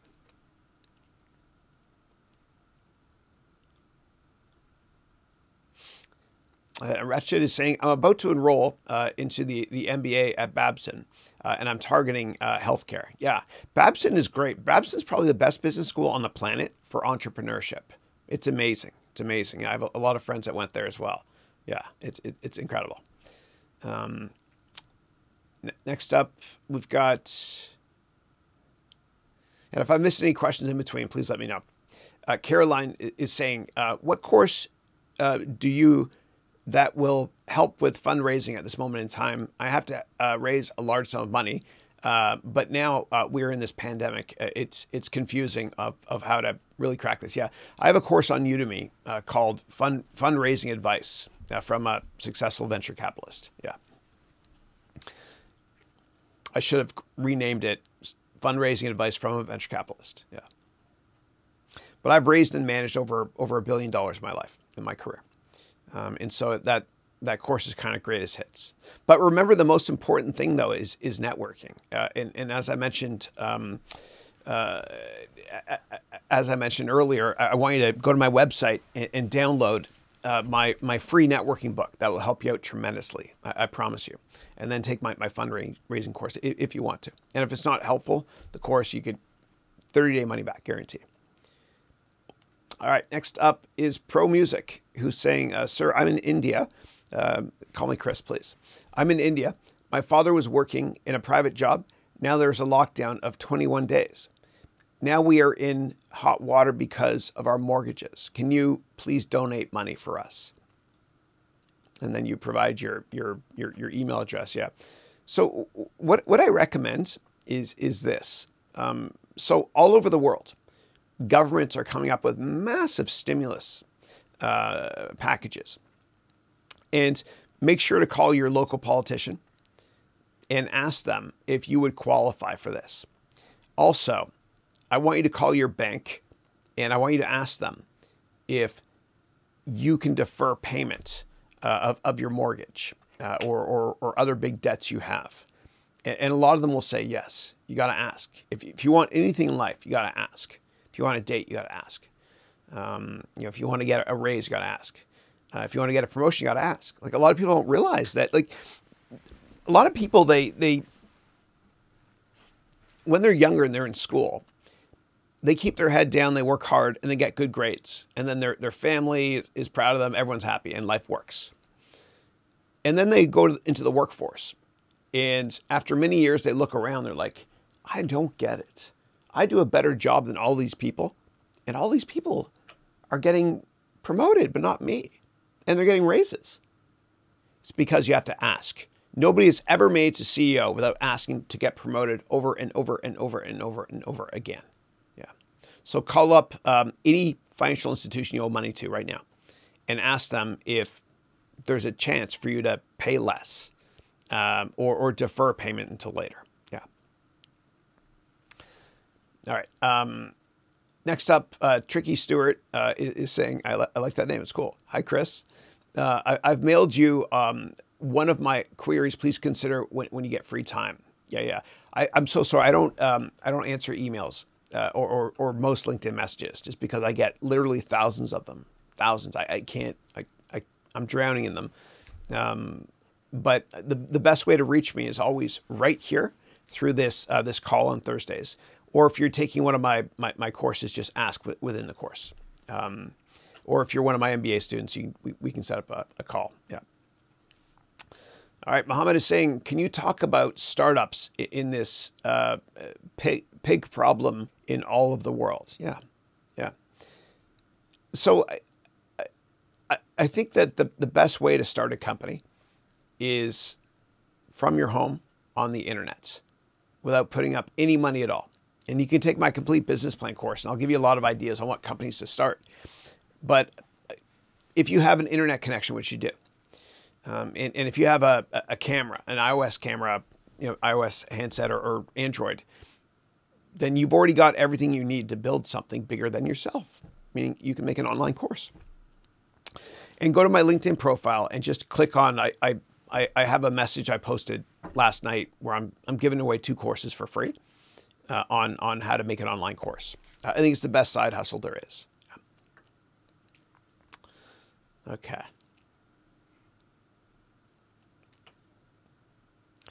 All right. Next up, Kundan is saying, sir, how was your experience of starting your own hedge fund? And what did you learn from that? I learned that I don't want to be managing money and making money when the market's going down. I remember it was October 2008 and the market was down, it was down 20 or 30% or something. And I made 3 or 4% that month. And it was really unhealthy because I came into work every morning hoping that stocks would go down. Well, what does that mean? Well, it means a lot of times stocks go down because they're not doing well and they let people go. And it just wasn't healthy. It wasn't a healthy way to live. It wasn't. And I also learned that being short term is it's not the most prudent strategy, which is why I kind of morphed my firm into a VC firm, and we had an investment actually in Facebook when it was private. And then I worked in the VC sector for 4 years, whatever, and taught during the evenings. And I did VC because it was long-term focused. But through that whole process, I learned one thing. I just want to teach. I just want to help people. Like when I remember every company I've worked at, I've always done well, whatever, I can humbly say. But during the review process, my boss would always say to me, and it was really tough for them to say, they would say something like this: Chris, you're doing a great job. However, can you spend a little bit less time mentoring people on other teams? And I never said yes or no. I just kind of listened, and yeah, it was just me. So, yeah. And sometimes it takes a while to find your passion. Like it took me until my 40s to find out I love teaching. And I wish in hindsight, I'd done it like right out of high school or university or whatever. Yeah. It's a beautiful thing being able to serve others and help others. And for me, like the way I am is I'm happier always when I'm helping other people. If I go through a day without helping somebody, I'm not as happy. It's just a DNA subfabric of who I am. Yeah. Yeah. And this is fun. I'm having fun. All right. And Guillermo is saying, hey, Chris, first time watching your webcast live. Thank you, Guillermo. Welcome. And I hope you join us again. Thank you. Okay. And when you guys talk to each other, I love it, but I don't read those. But keep doing more of that. It's great. Do you think that technology and design field people will work remotely more in the future? Absolutely. Absolutely. Before I invest in any company, I usually ask myself, is this company in this industry going to be more relevant or less relevant in 5 years? YouTube is going to be much more relevant. And YouTube is the only gold rush in history, by the way, where it costs you nothing to make the product. And it's the only gold rush in history where you have access to billions of consumers for free immediately. And I made a course called the Complete YouTube Course, which will help you out a lot with that. But I think that working remotely is definitely be much a bigger deal in the future. Absolutely. And a lot of companies are, they're kind of being forced to figure out this whole work from home thing. And I think a byproduct of this nuttiness we're all going through right now, this coronavirus, in the long run, is more people will be able to work from home because big companies tested the way to do it, the process throughout this awful virus point in history. And it worked. It worked. And that's great because it's good for the environment. You're not going to drive as much. It's good for your family as well because you're around your kids. And you'll be happier as well. Yeah. Yeah, just paste your question, please. And by the way, if you paste an internet link, it won't go through because for some dumb reason, YouTube blocks those. So if you want to send me a link, like say it's CNN.com, you do CNN space, DOT space, com. Yeah. Yeah. All right. And then Kundan is saying, please say UX or user interface design as a career for maybe freelancing for clients and also remote work for big companies. Yeah. I mean, you can all work remotely. Like if some of you are thinking how can I make money on the side through a side hustle? What I want you to do is I want you to go to Fiverr.com where I hire a ton of people here to do stuff. And it's a minimum of $5. That's why they call it Fiverr. And there's also another website called Upwork where you can hire freelancers to do stuff here. So you can actually make money on that platform as well if you want to.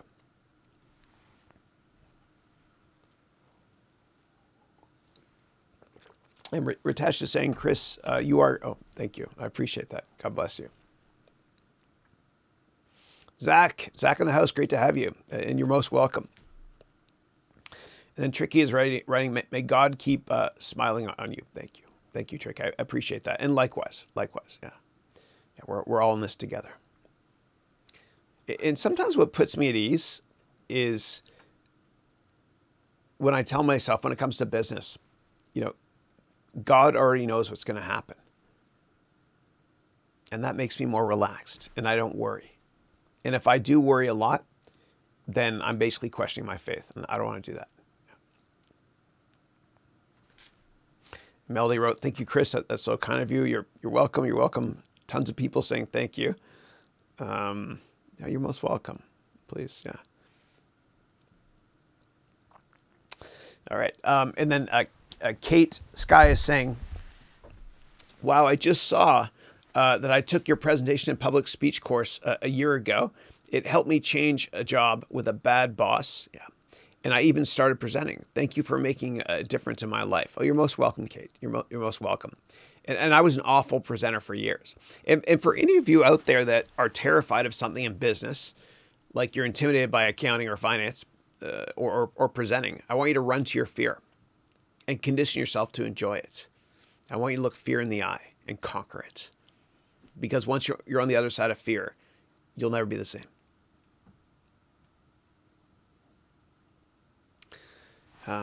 And then Tricky's wrote, "I believe I will pay back my teacher by becoming successful." It's cool. I love it. Muhammad is saying, "Yeah, and I really believe in learn, earn, return." I believe in that. Yeah. And I believe that when one teaches, to learn. It's kind of like, remember when you were younger and you had a buddy that asked you questions about a math test and you kind of helped them. And by you helping them, you were basically teaching yourself. It's like that. When one teaches, to learn. Next up is Muhammad is saying, "Do you have a plan to grow your YouTube channel?" Yeah, just slowly and steadily. I'm not after a land grab. Like, I'm not one of those guys that has to get on all the TV shows and rah rah rah whatever. You know, my purpose in life is to serve you all, my students. Yeah. So I like slow, steady, manageable growth. And my company is small too. We just have, a handful of people working here, but levered for massive upside too. Yeah. So, and things have been good. Yeah, I can humbly say. Yeah, and I'm taking care of my employees too, big time. And I told them if their families have, just let me know how I can help, sort of thing. So I'm taking care of them, and anybody that works at our house, like the cleaning staff and a bunch of other people, we're paying them 100% of their salary still. And obviously they're not coming here, but it's yeah, we're just doing that. Yeah. And anybody not doing that can do that is a jerk. Yeah. All right. Next up is Oleg is saying, "Hi, Chris. In your course, you used an Excel spreadsheet and say this was the framework that you used as an analyst. Is there a market for a software that does it automatically?" Yeah. So I pride myself on providing you with tools that I create that are free and free forever. But if you want to buy professional versions of those tools, they basically do the same thing, except there's live direct feed sometimes, which is not good for you because you'll end up watching stocks go up and down all day long. It's not good for you. And there are companies that make financial software like Bloomberg, which is a ripoff. I used to pay thousands of dollars every month for my team for Bloomberg software access. And I realized I can get all that stuff for free from Yahoo Finance. Yep.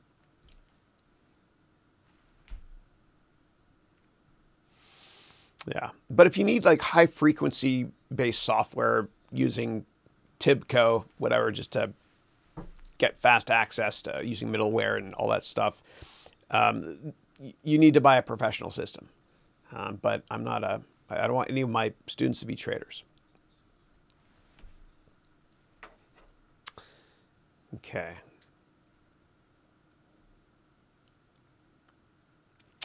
And then JD, Juan David, is saying, "Good morning, Chris. How are you doing today?" I'm great, thank you. I'm always great, thank you.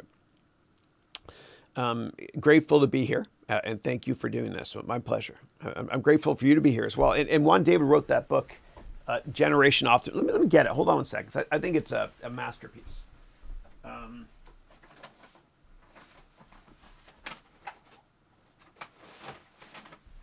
These are just some of the books my students have written, and a lot of them use my template as well. If you want a template to write a book, you can go to my website, harounventures.com/ all lowercase, write book, WRITE B-O-O-K, all lowercase, one word. And I've written a ton of books using that template I create. It's easy. If you know how to use Microsoft Word and a browser, then you can write a book as well. And it's great because you can bring this book with you to job interviews. You can bring a book with you to customer meetings. Who does that? Nobody. You got to ask yourself, how badly do you want that job? So anyway, here's a bunch of books from my MBA degree students. This is Juan David's book. It's called Generation Optimism, and it rocks. It rocks. Yeah. So, and Juan David, if you're going to apply to, I know you're 17 now, you mentioned, or 16, I can't remember. But if you're going to apply to Harvard, I want you to include this with your application. Because your life story is so unique and so inspiring. And for those of you not familiar with Juan David, and I can disclose this because in his book, he comes from a very difficult background, and he's incredibly inspiring with what he's overcome. He lived in Venezuela, and you know his father is no longer with us. But I guarantee you this, Juan David, and Juan David and his mother moved to Chicago. I guarantee you this, Juan David, your father is looking down on you from heaven right now, and he is beaming. He's got a massive smile, and he's very, very proud of you as well. Yeah, it's a great accomplishment. Yeah. And Juan David has done 2 TEDx talks at 16. Wow, amazing. My students are awesome. I love it. And then Juan writes, I took your advice regarding my website. Can you take a look at it? It's Juan. Yeah, absolutely. I remember looking at it last week. You asked me for advice. Let's go there together. Yeah. Okay, so let's go here. And I like the way you typed it, so it can actually work. I'm surprised it worked actually like that. Okay. Usually YouTube blocks these. All right. Yeah. I like it. I like the black and yellow. It's awesome. Reminds me of that song, Black and Yellow. 2-time TEDx speaker, Generation Optimism. I like it. I like it. The only thing I'd say is make it a bit, it's got to be, looking at it on mobile, I'm not sure what it looks like on mobile because I'm sure it makes it smaller. And you get the staggered menu on the top right-hand corner. But I would say that it's a little bit difficult to read your name relative to your shirt. It's not impossible, but it's just slightly difficult. And let me go down here. 3 words. I love it. Search, find, follow. It's awesome. It's awesome. And I signed up to your email list, so I get your emails. Thank you. Yeah. I like it, man. It's good. Oh, dude, who is that guy? That guy looks like Brad Pitt, doesn't he? Bradley Pitts? Just kidding. I get it all the time. People on the streets, people say, "Are you Brad Pitt?" I'm like, "No, I know we look identical." Yeah, I have a more attractive nose than him, but yeah. Well, thank you for including me here, along with, wow. Oh, Chicago Tribune, that's right. They wrote up your book. Thank you. Well, your website's perfect. No, it's great. It looks good, dude. It looks good. And thanks for including me there. I'm touched. Thank you. All right. And then one wrote here, I finished your great YouTube course. Thank you. I finished my intro and outro. Could you please give me feedback? Yeah, absolutely. Please delete the spaces between yeah. Smart. Okay, see this dude, this kid's like a genius. Amazing. He figured out how to include links here. You see this? All you do, because they won't let you include links here in YouTube, but let me show you. All you do is you put a space between somewhere within okay, yeah. All right, so 2 spaces. I feel you. Let's go there together. Let me take a look. I might have to actually bring my speaker over here, and we will paste this in and check out your intro and outro. I'll go here, and then here, and then make sure I've got the audio set up. Should be fine. External, good. All right, yeah. Let's do this. All right. Oh, here we go. I forgot to put the period in.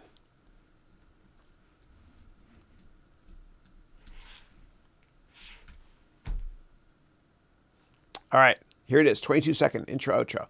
Let me make this better quality.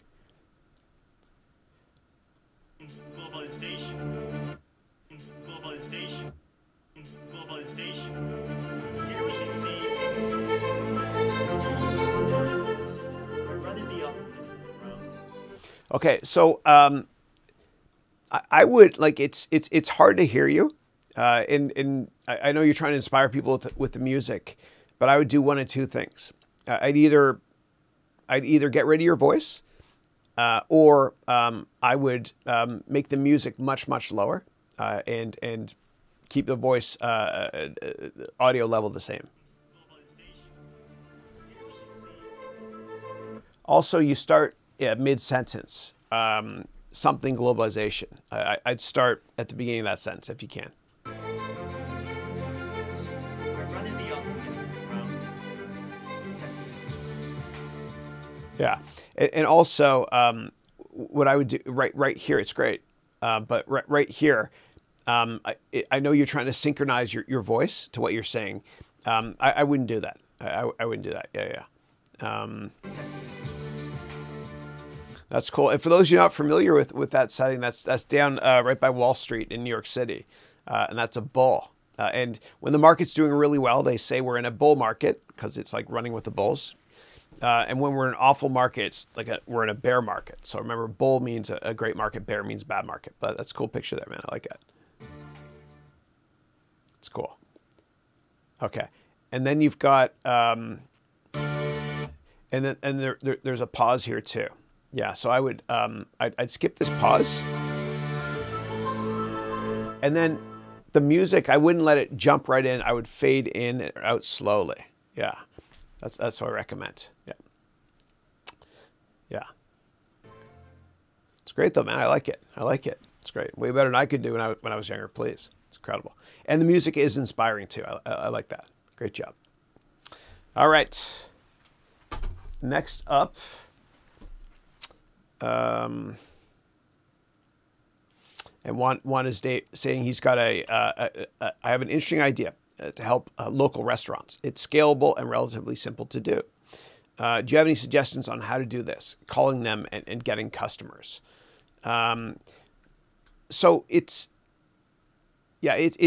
tough. It's tough. So I have a really good family friend. Zaid's his name. Zaid Ayoub. And he started a version of Chipotle for Arabic food called Saj here in the Bay Area. And business pulled back a lot, obviously, when this whole crazy COVID-19 thing emerged. And the way he's coping with it is they're doing a lot of takeout, a ton of takeout. And so restaurants are allowed to be open if you provide takeout. And there's a gazillion delivery services here. Like Grubhub and a bunch of others that will deliver all the food, and they take a hefty margin as well. So yeah, that's what I'd recommend. Just have them partner with a Grubhub or any kind of meal delivery service, which I know for a fact exists where you are in Chicago. Yeah. All right. And then Jose is from Brooklyn, and he's originally from Venezuela as well. Small world. And he works in the payment processing industry, and he's a rock star salesperson too. And he used to work offshore on rigs in the oil industry, and it's great. He's home now. He gets to spend more time with his wife and daughter. So Jose wrote, "Hi Chris, how are you?" And hi everybody. I started to take a lot of courses on Udemy on how to code because I feel that I need to learn how to do it. I was really good at it in university, and I never pursued it. Yeah. Anybody can code. Anybody can do it. It's a lot of fun. And I say anybody can do it because I used to do it full time. I'm not the smartest guy. But you can go to Udemy. And for those of you interested in coding, you've never done it, I don't care how young you are or old you are, it's easy, it's fun, and you can do it from scratch without any experience at all. So let me just clean up this real estate here, and I'll show you. All right. So you go to Udemy. And then what you do is you search for Angela Yu. And I met her recently in Berlin. She's great. So she used to be a doctor. And she woke up one day and she told herself, I don't want to be a doctor anymore. I want to teach. It's fun for me. And she teaches you how to code from scratch. And her courses are insanely great. It's amazing. So this course, for example, if you want to learn how to make a website, she'll teach you from scratch. And it's like 50 hours. And she has another course that will teach you how to make an iPhone or Android app. It's 50 hours as well. And she's just great at what she does. And, you know, her positivity shines through and she enjoys it. And I think that if you're trying to reinvent yourself and if you're sitting around at home, I think a better investment than my courses is to take hers. Or courses by a guy named Rob Percival. And they're both in England, which means they speak gooder than me. But you can reinvent yourself. And you might be surprised. You might be surprised at how much you love to code. And coding is not all this complex scripting stuff. A lot of it is fun dragging and dropping of objects. It's fun. And anybody can do it. And I don't care how old you are or how young you are. You got to be exposed to it. So take those courses online. Try it out. It's fun. Anybody can do it. Anybody can do it. And the average life expectancy in the world now is 26 years longer than it was back in the 1950s. And that means that you're all 26 years younger than you think. If you're 56, you're actually 30. So now is the best time to reinvent yourself. Okay.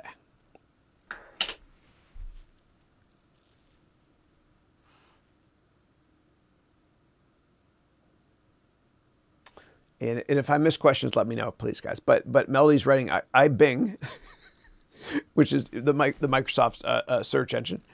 I Bing because I earn points, and those points convert to gift cards. Oh, interesting. That's right. Microsoft's trying to buy customers. It's interesting. I get it now. It's like Honey, that Honey plugin, which everybody should have. It's amazing. And PayPal bought them recently for $4 billion. Yeah, I've saved a fortune with that little plugin. Yeah. It's the only plugin I recommend. And Kundan is saying how to get these kinds of remote jobs in any big company from other countries. Is it only networking, or do we have to do more in addition? Just network. Just network. You know, make a name for yourself. So, for example, if you want to do programming or make, I don't know, make brochures or presentations or use Photoshop or do video editing, whatever it is, do it on Fiverr.com and Upwork as well. And if you make a big name for yourself on Upwork and you do extraordinarily well and you network a lot using the skills I've been teaching you, then there's no reason why you can't get a job at a big company anywhere in the world. That's right. If you're good, big companies will do whatever it takes. They'll hire an army of lawyers to get you to come to the mothership or their headquarters in whatever country that is. Yeah. There are no limits in life except for the limits you set for yourself. Hey Gregory, hope you're doing well, bud. And Jose is saying, Chris, what do you think about the fact that the food industry and restaurants will be impacted? Hold on a second. Will be impacted with this new trend due to complex situation. The industry will never be the same. Yeah. I think that the most successful restaurants, what they'll do is they'll really focus on delivery. Really focus on delivery. And, you know, Uber, whose business is obviously suffering a lot right now, they will probably morph part of the business model, and they've been doing this anyway, into a delivery service. And I think at some point, Amazon is going to see Uber as a huge competitor. So I think Uber is going to morph into that company that delivers food as well, if they can do it, if they can scale it. And once self-driving cars become the norm, which isn't that far away from now, then I think business models like Uber will do extraordinarily well when it comes to delivery. So if you're a restaurant, I'd really focus on delivery. And a lot of restaurants, actually, the biggest profit margin they make in more normalized times is a profit margin on catering. It's a big business because you can charge big companies a lot, and they have massive budgets as well. So yeah, that's what I would say. Next up is Pro Music is writing, hey, Chris, do you have methods to earn a living in this tough time? Yeah, I recommend thinking about starting a side hustle. I want you to go to Fiverr.com, that's Fiverr.com, and look through what people are doing there services-wise and see if you also have those skills as well. And just register on Fiverr and start selling stuff on Fiverr. like making presentations for people or whatever it is. You can definitely do it. Definitely do it. Yeah. All right. So Jose is saying, please let me know your thoughts about it. And if you have an opportunity to start in a food business, how would you structure it if you're the partner investor? Let's say you put in 30%. So food is a really, really tough gig, dude. It's really, really hard because the profit margins are razor thin. It's really, really tough. It's tough. It's tough. Everybody's dream in the food business is to start a company, the next McDonald's or next Chipotle, whatever, and then scale it through franchising like Subway has done. It's hard. It's hard. And I would say a better way to do it instead of starting a restaurant, if you want to go down that path, is maybe look into licensing a franchise from Subway, for example. Yeah. Or invest in McDonald's or all these other restaurant companies that are on sale right now. And Kunan is saying, sir, here in India, we are locked down until the 14th of April, and it might get extended. Cops are beating up normal people without even questioning for going out to buy groceries. Oh my God, that's terrible, dude. I'm sorry to hear that. And then you wrote, I heard the numbers of gun buyers increased in America after quarantine was declared. Do you think it could lead to riots because of hunger? Is a strong emotion. Yeah. God bless you, man. I hope and pray it doesn't get to that. Wow.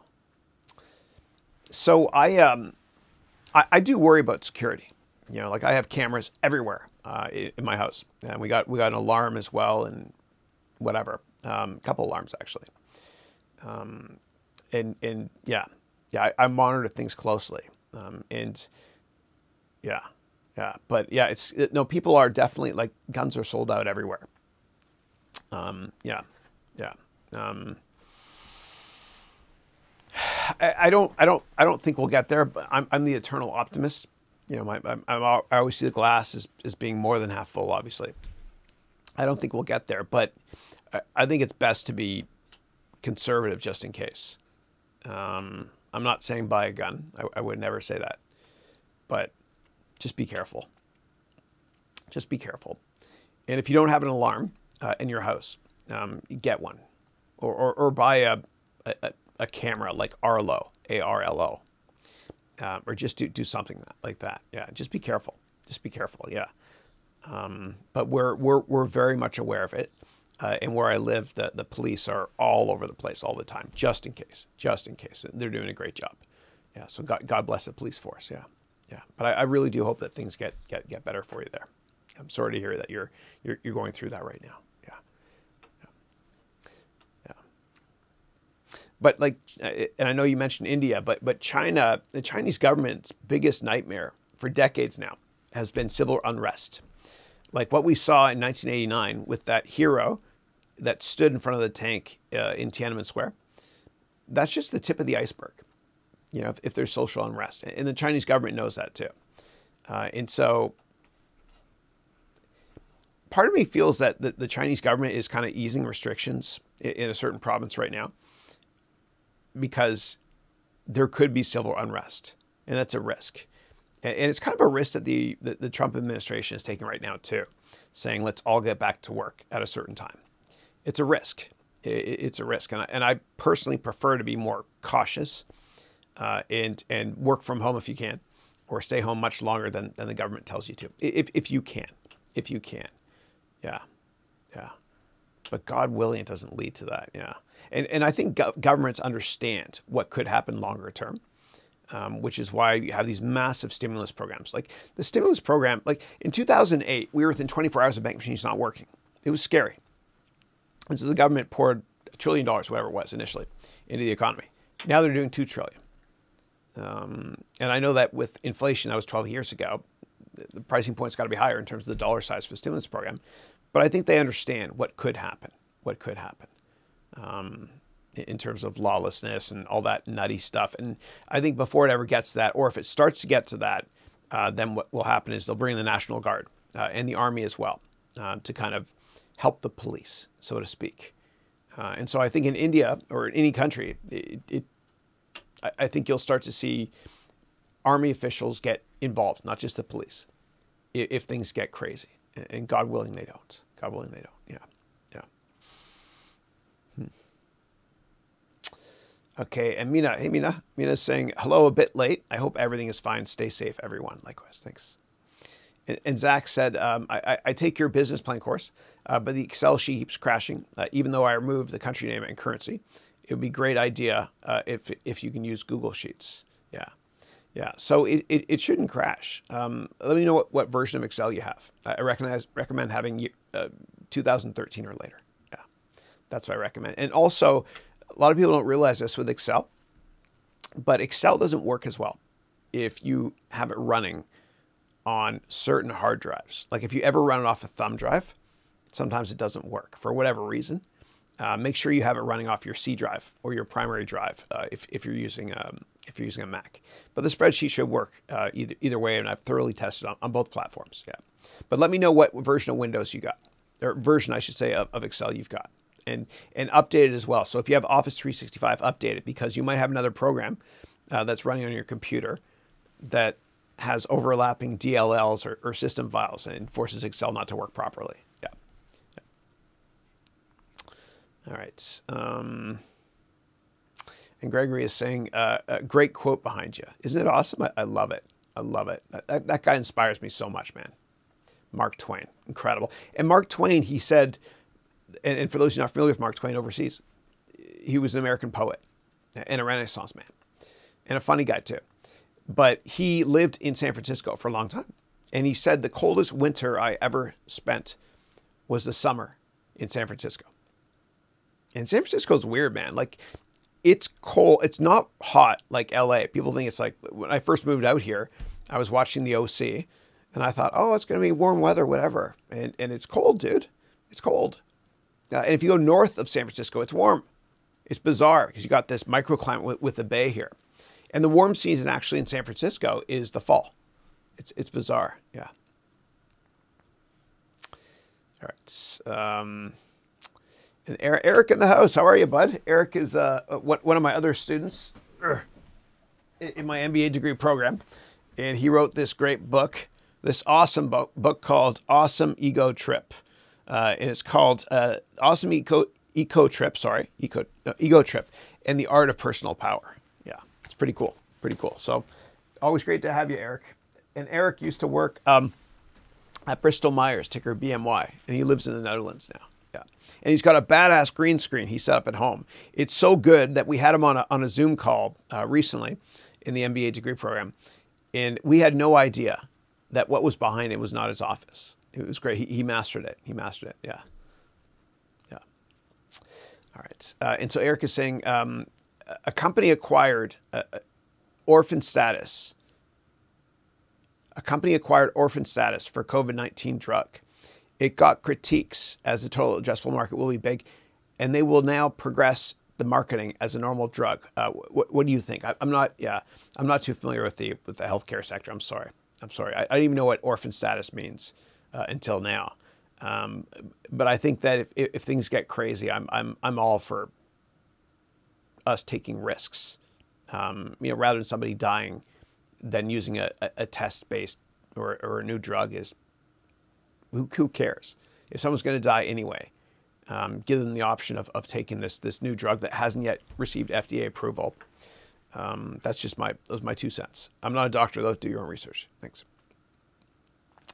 And Nishant is saying, what is the best way to manage time? So I think if you write down your schedule every day, you'll be much more productive, because if you want to get something done, give it to a busy person. And so what I do is with my MBA degree students, I prepared something. And let me do the overhead camera here. It's not the best angle, but what the heck, let's do it. So I've got this here, and basically, my MBA students, I ask them to fill it out every day, to schedule everything every day, and also schedule time for exercising, health, whatever, nutrition, family. And at the end of the day, I have them score themselves out of 100%. And And by doing that, what happens is you actually, and let me try this angle might work better over here. By doing that, you accomplish much more, right? And you can be self-critical too in terms of, are you getting everything done or not done? You got to set a date, because you got to do daily, because if you write down your goals, you got to set a deadline date. Otherwise, it's just a dream. That's it. So I have my students do this every day. I give it to them in PDF version, PowerPoint version, OneNote version, and tons of other formats as well that work with open source software like LibreOffice, which is French for free office, which is like Microsoft Office but free. Yeah. So I recommend doing this. This I give to my MBA degree students. If you want to get something done, give it to a busy person. I also have a more basic version for everyone to use, and I'll show you that. And so let's go over here. I am having technology problems again today. All right, so hold on a second. So yeah, the one I want to show you is you just go to Haroun Ventures, okay, my website, /schedule, okay, all lowercase. And then what you can do is you can download a file that's similar to this one, but a little bit more simplistic in PowerPoint. And this will open up in Keynote and all presentation software products. And then what you do is you fill this in every day. Okay. And I wrote here, please note, this is the format I use. Please delete or change text here if you want to. So this is the old format I used before I created the new one for my MBA degree students. But I would have my, and this is old, I would have my my goals up here. And then I would write down my to-dos for that day. And I would always do this the night before. Okay, so for tomorrow, I would do this at 9 p.m., okay, tonight. So you schedule tomorrow's day tonight at 9. I write down to-dos here. I'd write down here, by hand actually, what I was going to do throughout the day. And then here, do the elliptical trainer, which is in my garage. Spend time with family. Go for a walk because it releases serotonin, which helps you think better.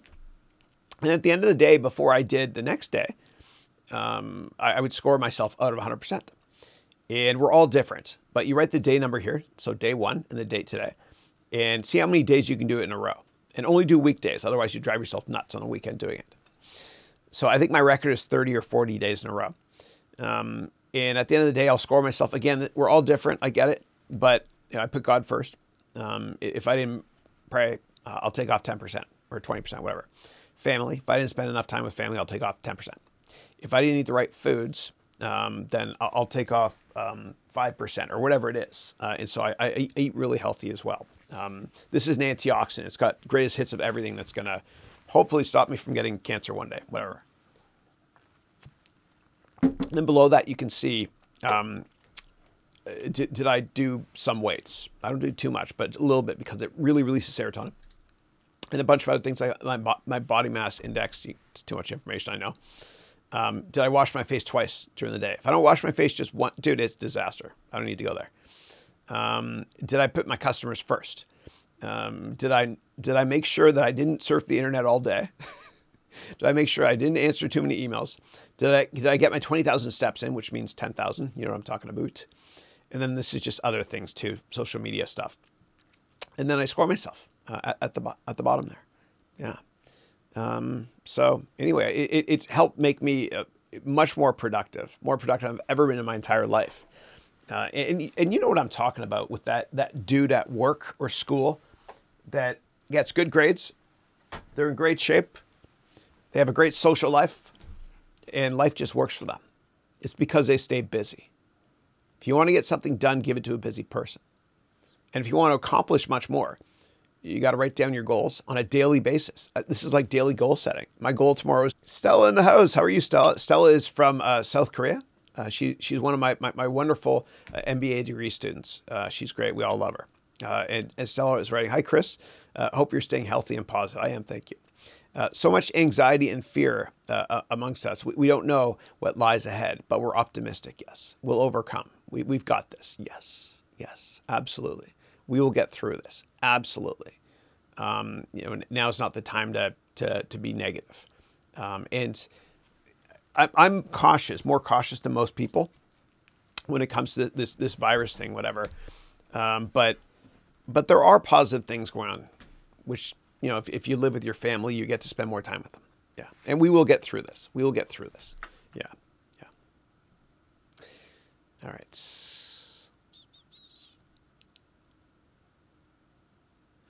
All right. Hey, Asamina, hope you're doing well.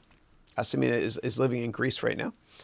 She works in the airline industry for Ryanair, and she's making her a video game on the side, which we're all going to play soon. I can't wait. Next one is Pro Music is saying, how do you put stocks in the market? I'm a complete beginner. Yeah. So take my complete financial analyst course on Udemy, or go to my website. You can get it there. And I've got actually on my website, you can buy 9 courses for $50, which is a pretty good deal. I'll show you if you're interested. So go to harounventures.com, and then this is $50. You can get 9 courses for $50, and I have a 30-day money-back guarantee. But within this bundle, I've got the complete financial analyst course is in here. Where is it again? Oh, and a complete personal finance course as well. This will help you out a lot, understanding how to buy stocks. And so I recommend whatever country you're in, call your bank and ask your bank what brokerage firm they recommend. And quite often banks, if they're allowed to from a regulatory perspective in your country, quite often banks also have a brokerage division where you can buy stocks. So call your bank and ask them. And Amazing Science 360 is saying how the system runs in big companies. They operate though the CEO or chairman are not present. What are steps for it? Thanks. Yeah. So it's kind of like the army, where you have one general in charge of the whole army, and then you have different lieutenants that are more senior than the grunts, the newer people that just joined the army. And so that's how big companies are managed as well. You know, there are big companies have many vice presidents, and a couple of senior vice presidents. So usually it goes CEO, who supervises a bunch of senior vice presidents, and each of these senior vice presidents supervises many vice presidents, and each vice president supervises many analysts. That sort of thing. Yeah. So it's very regimented. All right. And Juan David is saying, what do you think is better, having a portfolio with the top 10 to 15 companies, or having a retirement fund or an ETF? I've created my own portfolio, and I've done pretty well, even in these conditions. Yeah. Well, I don't ever recommend buying mutual funds because the fees are a ripoff. And for those of you that want more details than that, just go to my YouTube channel and do a search on mutual funds. I think they're a scam.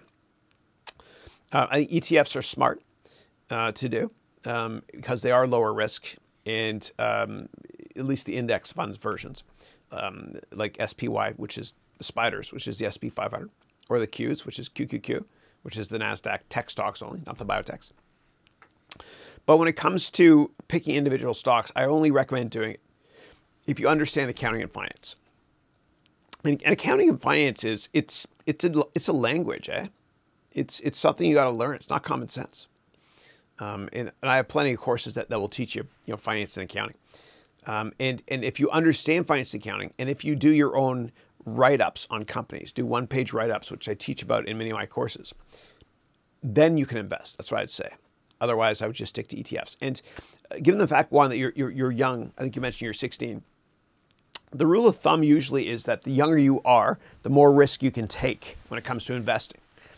And this is kind of old school, but money managers years ago used to say, you take the number 100 and then you subtract your age. So if you're 30 years old, 100 minus 30 is 70. And that means 70% of your investments should be in, a little bit higher risk. And 30% of your investments should be in low risk stuff that you can't afford to lose. And by the same token, if you're 95 years old, 100 minus 95 is 5. And so 5% of your investments should be in high risk, 95% in very low risk instruments, because you might not have that much time left in your life to recoup that. Yeah. Although I do believe that there are many people in this call that are going to make it to 150. It's true. You will. All right. And Neil's writing, thank you, Mr. Haroun. You're such a down-to-earth person. Thank you. Thank you. Likewise. Yeah, Pro Music is saying, hey, Chris, do you know any website or blog for stock market analysis? Do you learn all stock names of the companies? Yeah. So I think you can go to Yahoo Finance just to learn. And I'll give you a couple of resources right now. Let's go there together. Okay. So let me go here. And let me just give me 1 second, guys. I'm going to change this camera angle here. Okay. Hold on. Murphy's Law. It's going to be the last one I choose, right? There we go. There we go. Okay, good. All right. That's fine. Great. All right. So yeah, let me show you a couple of websites. So give me 1 second. New, create a new pane here. So you can go to Yahoo Finance if you want, just to look for stock quotes and learn a little bit about the markets. But I caution you, don't read any stories that are sponsored because it could bias you. Okay. And don't ever trust anybody to tell you what stocks to buy. You got to do your own, okay? Your own research, I should say. Like, never listen to this guy here. What can be bought or sold right now? Never do that, please. Yeah. I have to show you why, okay? This is, might get myself in trouble here, but I don't give a damn. If I can save you money and heartache, I've done my job, okay?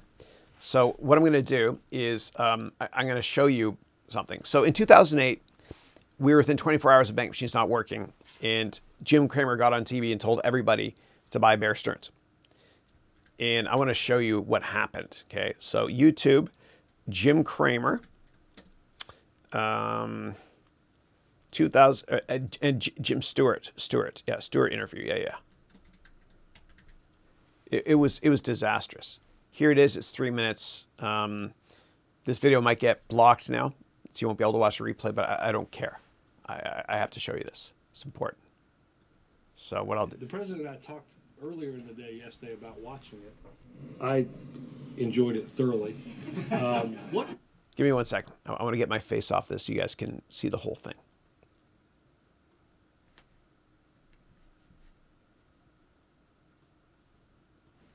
The president and I talked earlier in the day yesterday about watching it. I enjoyed it thoroughly. What was it? A major speech? A legislative breakthrough? How the hell did we end up here, Mr. Cramer? No, it was Thursday night's Daily Show, where host Jon Stewart skewered CNBC financial pundit Jim Cramer. I can't reconcile the brilliance and knowledge that you have of the intricacies of the market with the crazy bull I see you do every night. There's a market for it, and you give it to them, and I think There's a market for cocaine and hookers. Well, you knew what the banks were doing, and yet were touting it for months and months. The entire network was.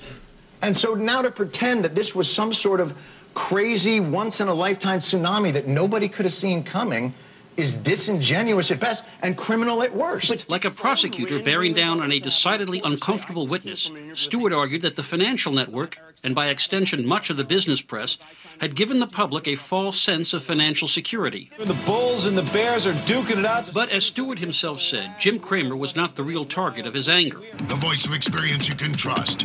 And CNBC is at root a symptom of what has happened over the last year and a half. It's a network with a very small audience, about 300,000, but a very affluent one, with a relentless, at times hyper-caffeinated intensity that's focused on the day-to-day movement of the markets. It's been another one of those days, up and down and up and down and up. The reason they exist is to do this moment by moment, what's going to happen tomorrow. And, you know, I think that's pretty much a mug's game in terms of what it can actually tell ordinary people. And you guys knew that that was going... The core of Stewart's anger is his belief that in its coverage and in its lack of skepticism, much of the press was painting one picture to the public while knowing full well that the reality was very different. That it is a game that you know is going on, but that you go on television as a financial network and pretend isn't happening. Actually, says New Yorker financial writer Jim Sawicki, much of Wall Street's problem was that it fooled itself. A lot of guys on Wall Street, one way or another, drank their own Kool-Aid.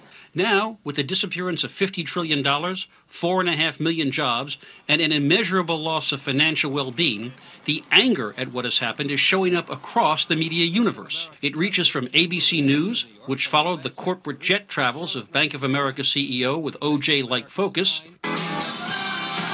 to a piece on a lavish weekend party thrown by a Chicago bank. That aired on TMZ, a site mostly featuring the misbehavior of celebrities. But the real issue is this: how do we get the hard questions asked before things go wrong? That is the very serious question the late-night comedian was raising, Katie. All right, Jeff Greenfield. Jeff, thank you for your perspective on that.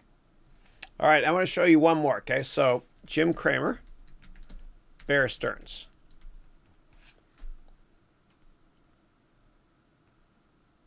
I want to get, let me get the short one. Yeah.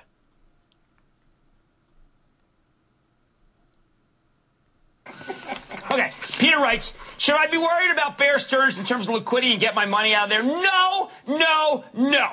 Bear Stearns is fine. Do not take your money out. This is real. If there's one takeaway other than a plus 400 somewhere, Bear Stearns is not in trouble. I mean, if anything, they're more likely to be taken over. Don't move your money from Bear. That's just being silly. Don't be silly. Okay, just so you get a sense of what's causing the agony by this point, I know you've been talking about it. It's financials led by Bear Stearns after what essentially is a bailout from the Fed. Bear Stearns shares are down 90% this morning, and it's not just Bear. Pretty much every single bank.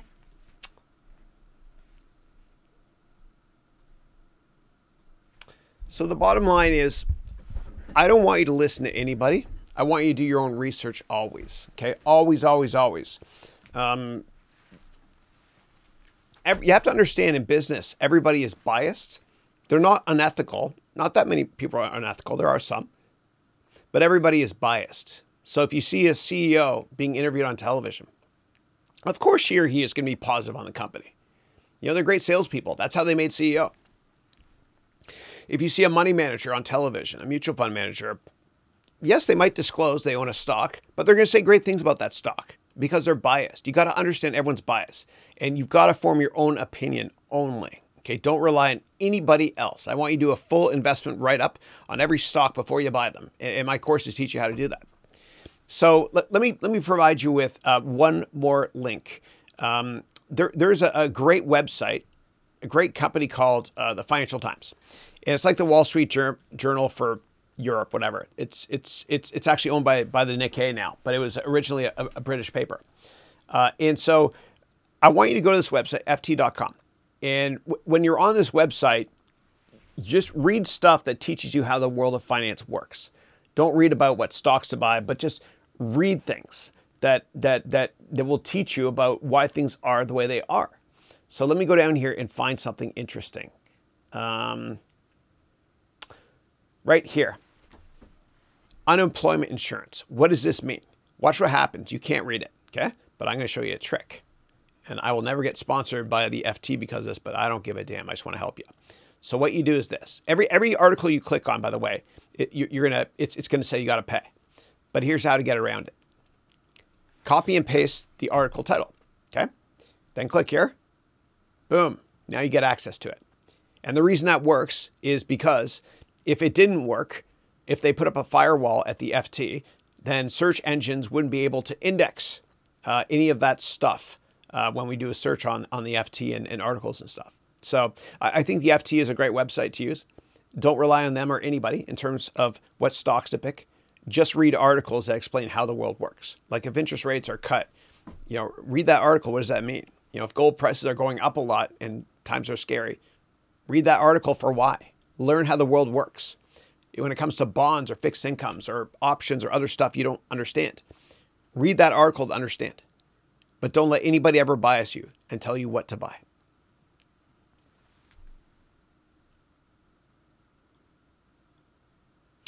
All right. Mahadur is saying, hi, Chris. How are you? I'm great, thanks. I'm great. I'm happy. I'm always good. I'm always good. Thank you. Okay. And then Vignesh is saying, marketing strategies for payment startups like PayPal. I guess that's a question. Okay. So what are marketing strategies for payment startups? So I think the best marketing you can do is one that costs you nothing. The best marketing you can possibly do is to create your own YouTube videos, because YouTube is the only gold rush in history where it costs you nothing to make the product, which is basically marketing or advertising. And it's the only gold rush in history that you have access immediately to billions of potential customers. So I want you to start making YouTube videos. And when you make YouTube videos, make sure that it's educational as well. You help somebody for free. Maybe you teach them about the payment industry, for example. Also, I recommend leveraging your network. And you can go to my website, harounventures.com, and download my book on networking for free.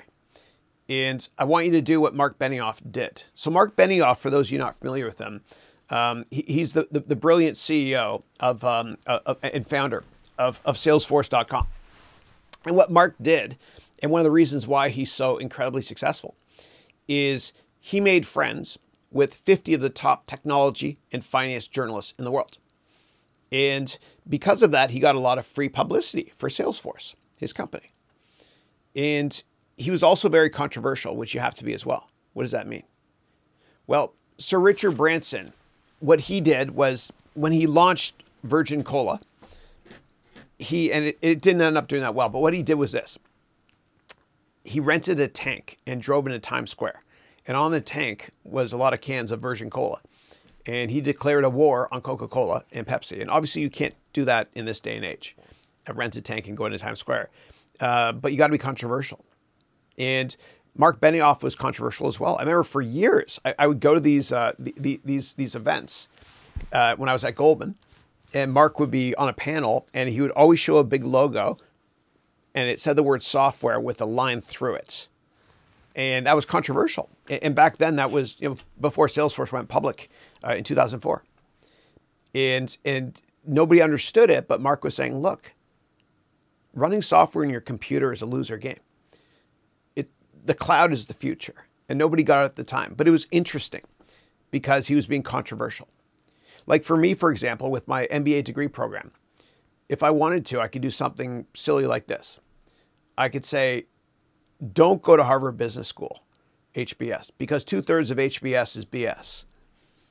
And then you might think, well, what about Haroun Business School? It's a different H. Yeah.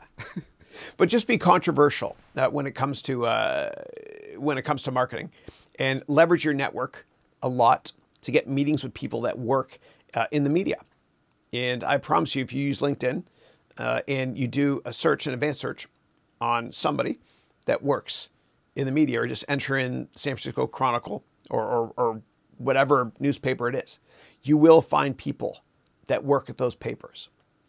And you can set up a coffee meeting, which I explain how to do in a lot of detail in my book, which you can download on my website, my book on networking. Just go to harounventures.com and download the book. All right.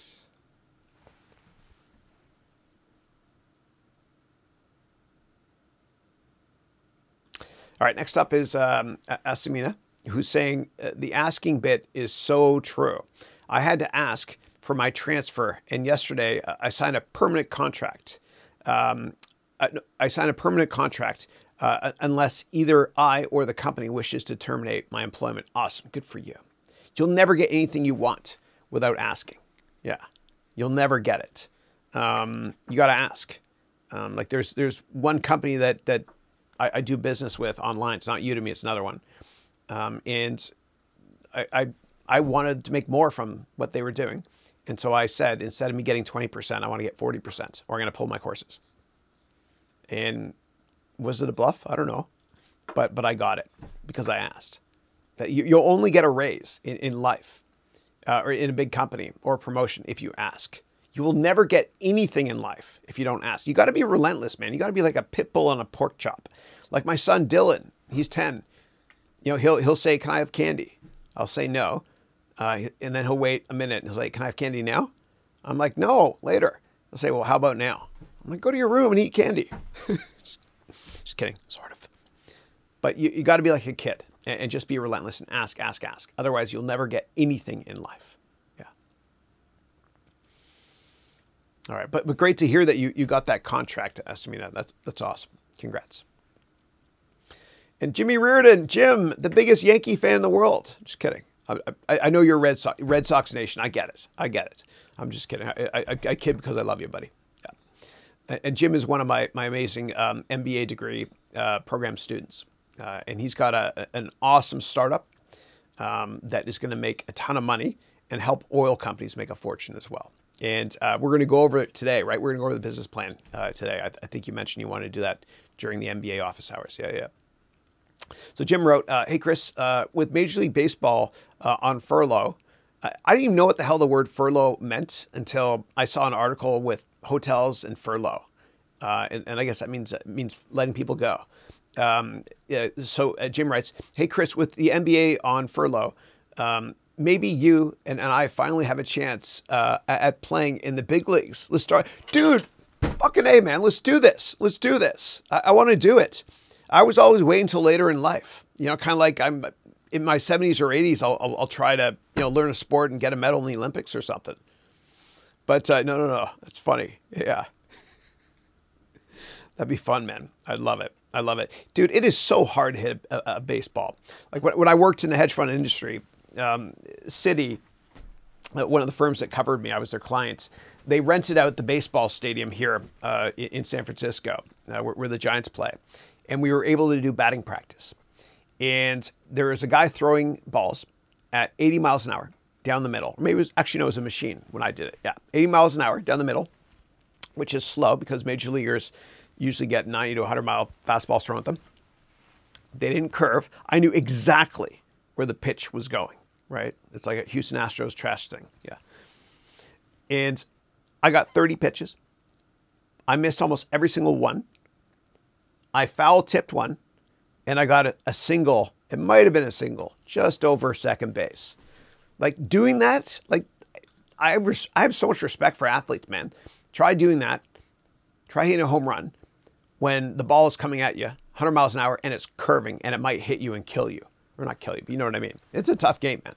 It's a tough game. And it's amazing because and for those of you overseas that aren't familiar with baseball, if you get a hit three times out of every 10 at-bats, meaning you're only 30% successful, then you're one of the best athletes on the planet. It's that hard. It's that hard, yeah. And Samir is saying, many thanks for answering my second question too. Oh, you're welcome. You're welcome. And if I miss any questions, guys, I answer this in the order in which I receive them. Just paste it again, please. Yeah. All right. Pro Music is saying, hey, Chris, if India works with honesty, we would have suppressed the U.S. economy. But here, none is talking about economic slowdown and the joblessness. Small and medium businesses like hotels, restaurants. Yeah. Well, I know that India is on quarantine, and my thoughts and prayers are with all of you. And we're on quarantine here in California as well. The governor, Gavin Newsom, he's done a good thing. He's taken this seriously, and we all have to stay home. So yeah. Like they're not policing it here, but there's kind of like a social pressure to stay home here, which is a good thing, because like what's happening in America is a lot of younger people were like, screw it, I can't die from this thing anyway, and they were all going to beach parties and all this stuff, and yeah. But it's selfish. It's selfish for anybody to do that because older people can die easily, and it's so sad, but younger people are starting to get it and pass away here in America. So nobody's immune. Nobody's immune. And I think it's everyone's patriotic duty globally as a citizen of the world to do their part. Because if you're not part of the solution, you're part of the problem. Yeah. All right. I love it, Jim. I love that. The baseball icons there too. Yeah. Nice. I love it. And next up, Mahadir is saying, my question to you. Number one, if I got 5% equity of a company by investing, after 1 year, if the company made $200 in revenue and $100 in profits, how much will I get for that 5% equity? And what does a 15% dividend mean? Yeah. So you'll only get money if the company intends to pay out part of the profits to you. which I think is what you're alluding to with dividends.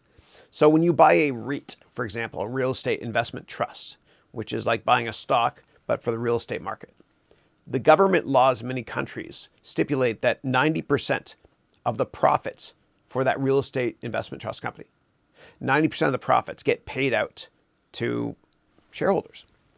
So you have to understand what the dividend policy is for the company. So let's go through this. You own 5% of a company, and they made $100 in profits. Okay, and if they had made $100 in profits, and they mentioned that there is a 15% dividend, so that means that the total dividend for the year is going to be $15. And because you own 5% of that company, that means that you're going to get 5% of $15, which is 75 cents, I think. Yeah, 75 cents. So that's how much you expect. Yeah. And usually startups don't have dividends. So yeah. All right. And the way that the dividend changes is the CFO and the CEO of the company has to decide to do it. And if it's a large dividend, they have to get the board to approve that as well. And you own 5% of that company. That's a big percent. So you might be able to get a board seat as well. And so if that's something you want to do, ask the company first and don't join that board until you get a lawyer to review the contract or join that board. Because what happens is, as a board member in a company, if something goes bad with the company, you can get sued personally. And so what happens is lawyers create special legal contracts for people on boards called D&O insurance, D&O, Director and Officers Insurance. Make sure you get D&O insurance before joining a board so that if you get sued, you're protected. Yeah, I'm not a lawyer though. And I know the law is different in every country. So make sure that you consult with a lawyer always, please. Thanks. Okay.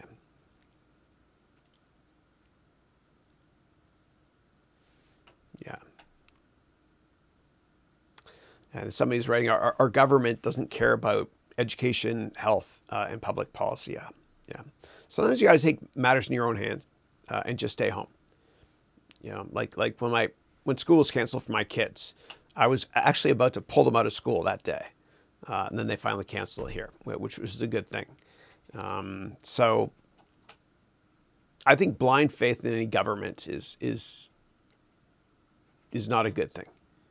You got to question everything, of course. But I think that governments globally are trying to do the right thing by quarantining everyone. Like New Zealand, for example. Like there's basically walls are going up in every country. New Zealand's a little different. It's an island nation. And the prime minister, I can't remember her name. She's 39. She's amazing. I watched a speech from her last night. She's incredible. But I think that governments are doing noble things by asking people to stay home. Just until we don't know, we don't know. We don't know if this virus, can live on the surface of something for more than 2 weeks or 3 weeks, I should say. We just don't know for a fact yet. We don't know how this virus is going to mutate. And one of the reasons, and I'm no doctor, but we have a very good friend who's pretty close to this, Christine, my wife. And apparently in Italy, it's a slightly different virus than what we have in America. It actually mutated. We just don't know. We don't know what's going to happen yet. And it's that uncertainty. We got to be careful. We got to be careful. We are literally all in this together. So if governments where you live don't take it seriously, decide for yourself. And keep your family healthy. That's number one priority. And for those of you that don't have a burglar alarm at home, and I don't want to be an alarmist here. I want to be a realist. But try to see if you can get, if you don't have an alarm, get an Arlo product, ARLO, or something like that to protect your house. Okay, just in case. The worst thing that can happen, I mean, the worst has already happened, but whatever, is that the police force, you know, a lot of them get sick, and they're doing a great job here. They're amazing. But what if that happens? Then maybe they bring in the army just to keep the peace. Peace, order, and good government, as we used to call it in Canada. But what if the army gets sick? And it's smart to just be vigilant. And I'm going to show you a product I use. Okay, and I've got tons of cameras up everywhere from many different countries or companies. And I got a burglar alarm as well, and we're set here big time. Yeah. If anybody comes close, they're screwed. But I want to show you what to do. So there's a company, and there's a lot of knockoff products as well that are a lot cheaper than what I'm about to show you. Oh, and by the way, don't touch your doorbell, because our doorbell get a lot of people ring it. That might be the most dangerous thing to touch, whatever, for obvious reasons. But I use I have a bunch of security companies, and so I have a bunch of these, and there are cheaper alternatives you can get as well, and they work outdoors on your Wi-Fi network. You can get cell version too. The battery you change every 3 months. I've got solar hooked up to mine here, so they're always charged. Yeah. Anyway, it's a good idea. It's a good idea to be careful, right? So, all right. And Dwight is saying, hello, Chris. Hey, Dwight. My teen wants to learn about finance and expand her knowledge. Unfortunately, I'm not well versed in these subjects. Are your courses suitable for a teenager? Yeah, absolutely. Absolutely. And we have a couple teenagers actually on the call here. We have Juan David, he's 16 years old. He's taken my courses. Yeah, no, absolutely.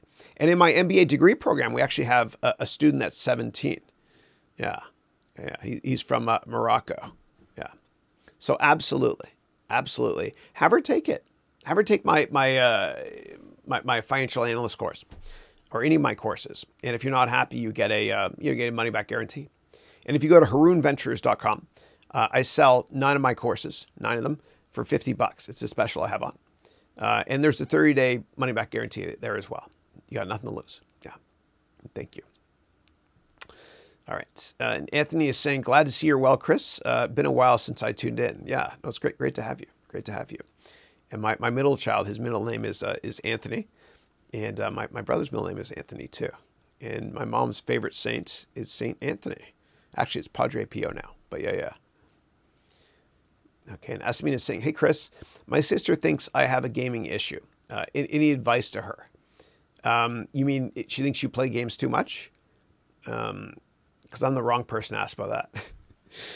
Well, actually, one of my kids, he's been, we're quarantined here. He started a business. He's starting to stream video games, and he's made more than $50 so far. It's amazing.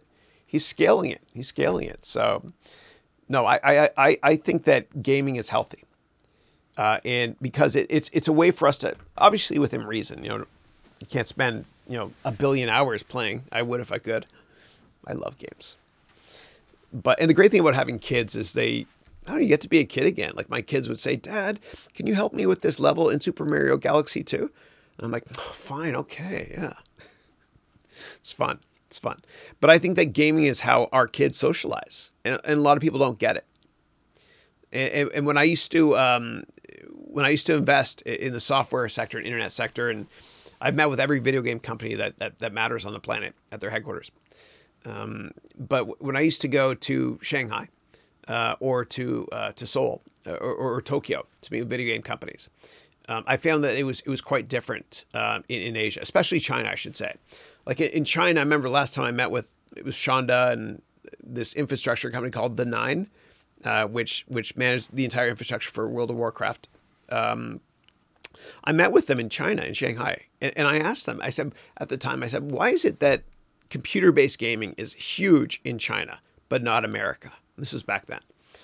And the answer they gave was fascinating. They said, well, up until recently, we had this one child per family policy in China. And so after dinner in America, for example, you might go outside and play with your brothers and sisters. But in China, after dinner, the way that a lot of kids socialize with each other is by playing games online. It's another way to socialize. And I think that parents that don't let their kids play games, they've got to be careful, because it's how people socialize now. It's just how it's done. obviously you have to regulate it, make sure your kids are well-rounded and go outdoors, play basketball every now and then or whatever sport it is and do their homework and all that good stuff. But by blocking your kids from video games entirely, I think you're hurting them because people socialize a lot in the younger generation by playing games. It is what it is, especially now more than ever. So that's what I recommend explaining to your sister. And if I misunderstood the question, please let me know. Thanks. All right. Let's see. We got about just over a half hour left here. And by the way, if I don't answer your questions, just copy them and then ask me next week. Yeah. And so what I do is the call ends at 11. And then at 11:15, I have my MBA degree students. We have 2 hours of office hours for them. And then I do a bunch of one-on-ones with my MBA degree students. Yeah. God, I love coffee. Okay. All right, next up is Pro Music is saying banks hit hard us to get their interest and payment because they don't want to show bankruptcy. Last month, there was a private bank called Yes Bank declared bankruptcy, and the government is trying to hide the facts. Yeah. Transparency builds trust. Yeah. And usually banking regulation around the world is more stringent today than it was during the 2008 crisis. Yeah. But it's also prudent to have a little bit of cash on hand too. Not too much, but just in case. And that alarm I mentioned. Okay. And Jim is saying vibe high and good things will come. Yeah, totally. Like Henry Ford said, whether or not you think you can do it, you're right. Or Aubrey Hepburn said, nothing is impossible. The word I'm possible, impossible says I'm possible in it. Yeah. It's great to have a positive attitude. Yeah. And Samir is saying, I watched your financial analyst video, and I fit the role of a venture capitalist after doing the test. Okay, right in section 1. Thank you. Yeah. What recommendations do you have for me to be technically strong as a VC? Yeah. So I would, I only recommend doing venture capital later in your career after you've started at least one company. And the reason is because when you're trying to win deals and get entrepreneurs to sign with you and let you invest in their companies, one thing you can offer value-wise is that you've started companies. And so when you sit on their board, you're going to be giving them advice.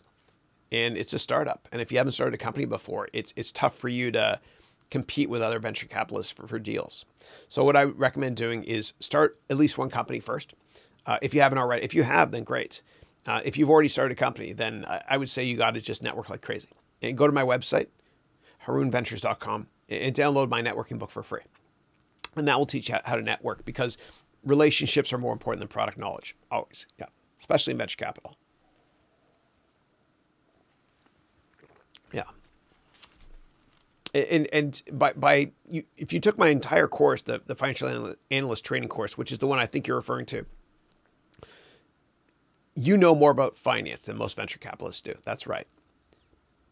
Like when I used to work on Wall Street, when I worked in the hedge fund industry, we would create these elaborate financial models.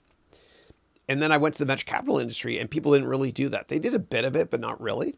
And the reason is, and rightly so, because you're betting on the entrepreneur. And that's one thing I've learned from the venture capital industry is the problem with Wall Street and with business schools in general is they spend too much time focusing on financial modeling and what the company does and all that stuff, and not enough time focused on who's running the damn thing, because the jockey is always more important than the horse. And so in venture capital, quite often they'll bet on the entrepreneur and less so on the business model. And they'd always rather in venture capital invest in an A management team with a B business model rather than investing in a B management team with an A business model. Why? Because these early stage companies will change materially over time. They will. And we as venture capitalists just want to know that the entrepreneur can adapt and still keep us excited about their products. And every time we meet with them before deciding to invest in a company, we as venture capitalists, we think, is this person a great salesperson? Do they get me excited about the product or not?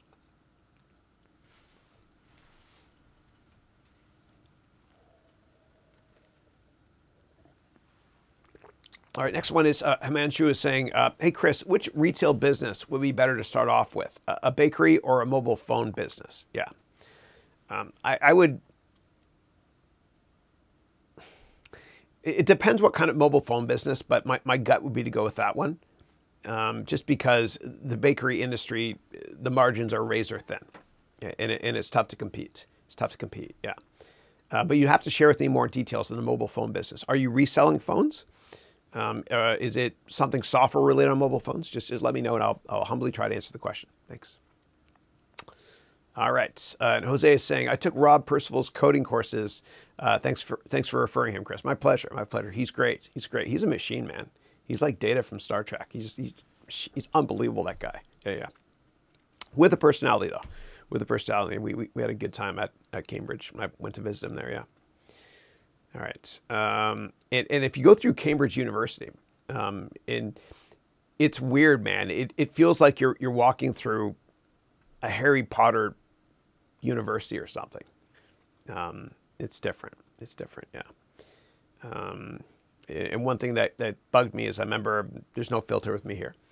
I remember looking at the walls of all these great halls of paintings of successful people or people that went there, and they're all white male.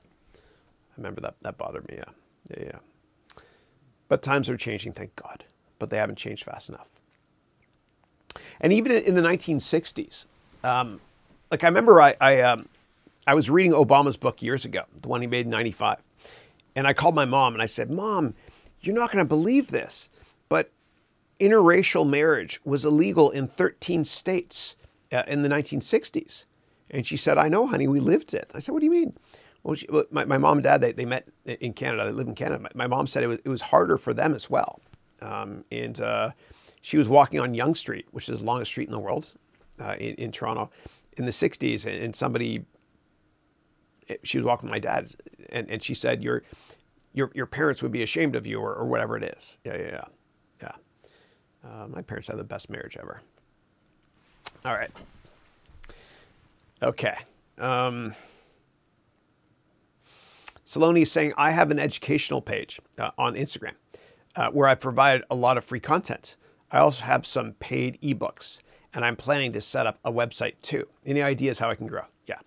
So when it comes to social media, you got to make sure that you use YouTube a lot. It's the most important TV channel in history. It's the only TV channel that the younger generation watches, and maybe Twitch a little bit too. And it's the only gold rush in history where it costs you nothing to make the product, and you get access to billions of customers immediately. So take my complete YouTube course if you want to. You got to have a YouTube strategy as well. And I teach you everything you need to know, including setting up your equipment, how to make thumbnails, everything from scratch. And actually, I created it, the course, because one of my students, her name is Sasha Stevenson, and she's based in Indonesia. I never met her. I never will, probably. But on week number 10 here of this weekly call, she started giving me advice on my YouTube channel. And I really believe that successful people in business are givers. If you give, you will receive in the long run. It's prophetic. It's been true since the beginning of time. So I contacted her, and I said, let's make a course together and split it 50-50. And we made a course. And oh, and by the way, she has over 100 million views on her YouTube channel. So I learned a lot from her. But so take my complete YouTube course if you want to. One other thing I want to recommend to you and to anybody interested in social media, I'm certainly not the authority at all. But there's this guy named Gary Vaynerchuk. Just search for Gary in the letter V like this here. And you go to his website. And he's this guy from the East Coast of the United States. And he's very confident. He rubs some people the wrong way, but he grows on you. You'll end up loving him because he's so transparent and real. But if you scroll down here, you'll see he's got this thing called 86 pages of insanity. And you click this, and it's literally 86 slides. You can click through it like this, and it'll tell you exactly how to do social media, okay, and the content pyramid, and how to repurpose content and work smarter, not harder. So check that out. In terms of what social media products should you use, I always recommend, and this is just me saying this, you go to the bottom of his website and you look at these logos in order. Okay. So, and he got rid of Method recently too, which I agree with. It was just whatever. It's all about video and imagery now, not as much text. So this is Instagram, obviously YouTube, Facebook, Twitter, Snapchat, which I haven't figured that one out yet. I don't use it except to make myself look like a girl or younger, or glasses or a beard. My kids, that's fun. LinkedIn, obviously, and this here is podcast, I believe. Yeah. So, and audio is the operating system of the future, and the future is now. So I would check this out if you get a chance. I'll copy and paste this for you guys if you're curious and you want to go there. And my dad told me from a young age, he said, Chris, only take advice from successful people. And Gary Vaynerchuk is very successful. Okay, there you go. All right. And Ola Yemi is saying, hi, Chris. I just watched the career and self-development course on Udemy. Thank you for sharing the secrets. My pleasure. My pleasure. Thanks. I poured my heart into that one, man. I really did. That's why I often say you got a lifetime money back guarantee, because I want to help. But I do really believe in the methodologies. Yeah. I lived it. I changed careers a lot. So, yeah. Okay. And then you got to follow up here saying, I'd like to ask, how do I network with people for job opportunities in this period of pandemic and no physical meeting? Yeah. So I still think you can set up informational meetings the exact same way I articulated in that course. But I think you can do it by saying, do you have time for a Zoom call or a Skype call? Okay, I would try that. Yeah. Most people won't do that. Hardly any people do that. That will set you aside from others. And you got to be relentless. Never give up. Like, speaking of Cambridge and Harry Potter, so J.K. Rowling was rejected by 30 publishers. She failed 29 times. She didn't give a damn. She didn't give a damn. You got to be the same way when you're networking as well. You're going to get a lot of people who won't answer you or will say no if they answer at all. Yeah, it's a numbers game. Just keep at it. I promise you it'll work. It'll work. And it's a good thing not everybody does this, because then there's less competition for us. Okay, and then Jim is saying, when we are connected to our hearts, we can face any channel. Absolutely. And then Jim's writing here, FDR, Franklin Delano Roosevelt, former president of the United States years ago. FDR's words were never truer. The only thing to fear is fear itself. Yeah. And JFK said that once too in his speech. I loved it. Yeah. No, totally. And Jim, who's one of my MBA degree students, he and I lived through 9/11. He also lived in New York at the time. Yeah. And the difference is, like, it was awful situation, New York then, terrible. But basically, we were at home for 3 days, then we went back to work right there at ground zero. Just this virus thing it's so disruptive to the global economy, but it's good to be safe. Yeah. All right. And Gregory is saying, Chris, I'm sure I'll start your online teaching course to create teaching. Awesome. Do it, man. Do it, please. It's free. Yeah. And then Promus is saying, Chris, please put the link of books in the description. Okay, sure. Yeah. So all you do is just go to harounventures.com. And then that's where you get the networking book. If you're referring to something else, please let me know. Thanks. Or if you're referring to actually a list of some of the books my students have made, yeah, for sure. I'll show you this here. So I'll show you this. You guys can take a very, very quick screen snapshot of your screen. And because this webcast is recorded forever, you can pause it. But what I'll do is I'll show you these books overhead. These are my students' books, and they inspire the hell out of me. Okay. So here they are here. Okay. So let me put them right here. Okay. So take a screen print of that, please. All right. And again, you can always rewind the webcast as well if you want to. But these are some of my awesome students and their books. Yeah. And anybody can write a book. Anybody can do it. So please do it. Please do it. And when you guys publish your books, let me know, because I like to buy them. Don't ever send me free copies of anything, please. I want to buy it, and I want to profile it. I want to read it too. It's cool. You guys inspire me. Okay. And then Asmina wrote here, which reminds me, I thought about writing a book on the benefits gaming can provide the world. Yes, do that, dude. Oh my God, that'd be awesome. That'd be awesome.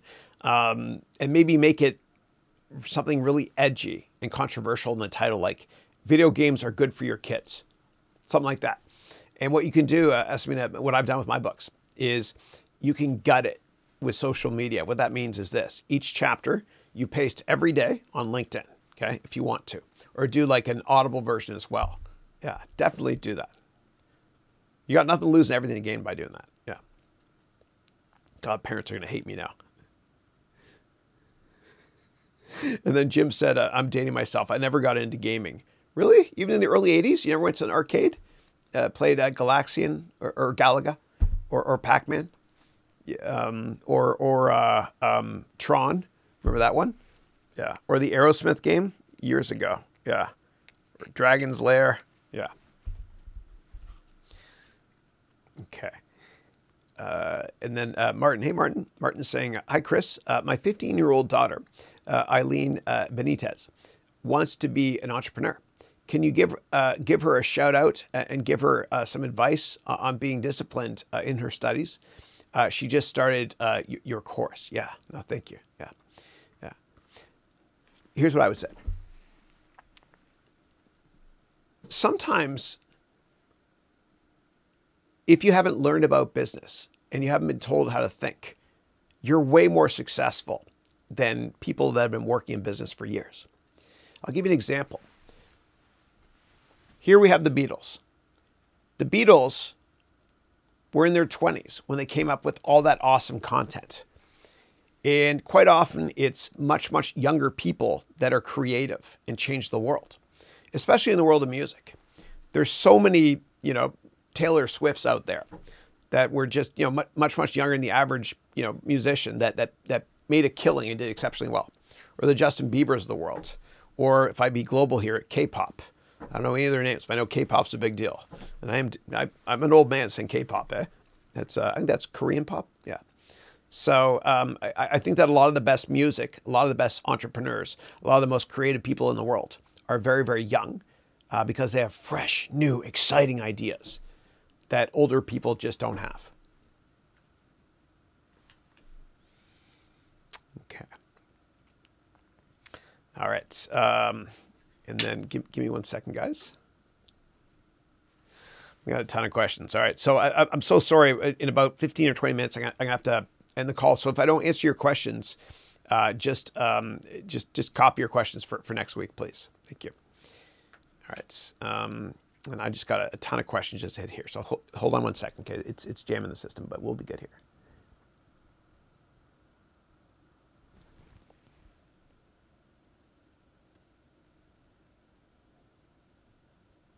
And if I miss questions, just paste them again. Sorry, yes.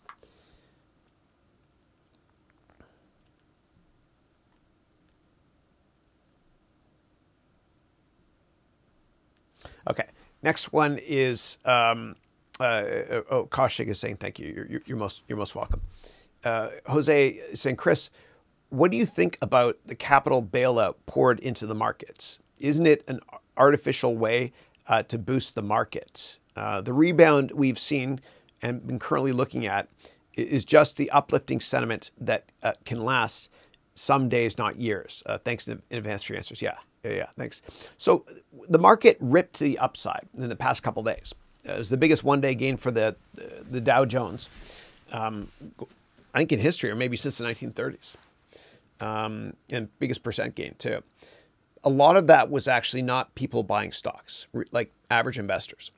That was actually hedge funds covering their shorts. And so hedge funds can make money. Hedge funds are like mutual funds. And mutual funds, we know, are just, they buy stocks. And when you buy a stock, it's called, I'm long a stock.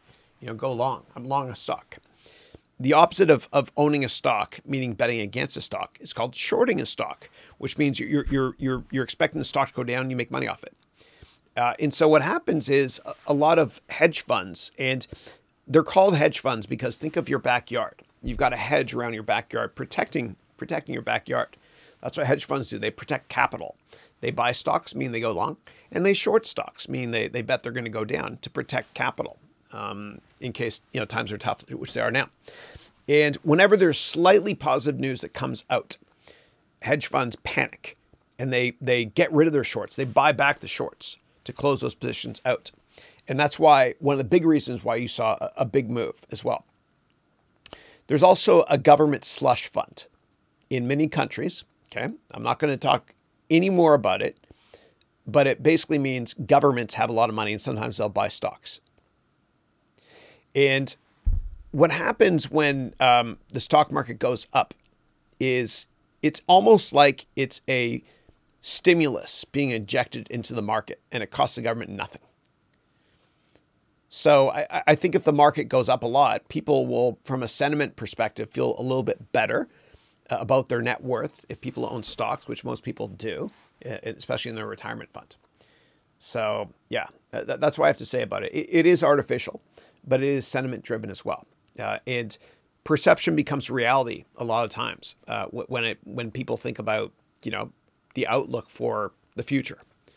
If people perceive that it's going to be great, or if Trump says we're going to see pent-up demand and a massive rebound after this is all done, if people start believing that and feeling comfortable about that, then that creates positive sentiment, which makes the market go up, which costs the government nothing, which helps the economy because everybody feels richer and everybody spends more.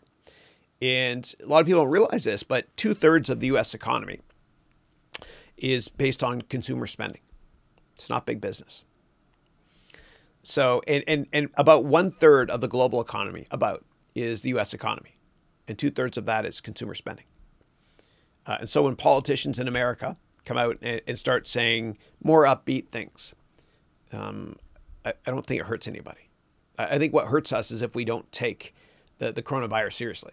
However, if Trump talks a game about how things are going to look a lot better longer term, I'm happy he's doing that because it's creating hope. Even if you don't completely believe it yourself, there's nothing wrong with being optimistic. Nothing wrong.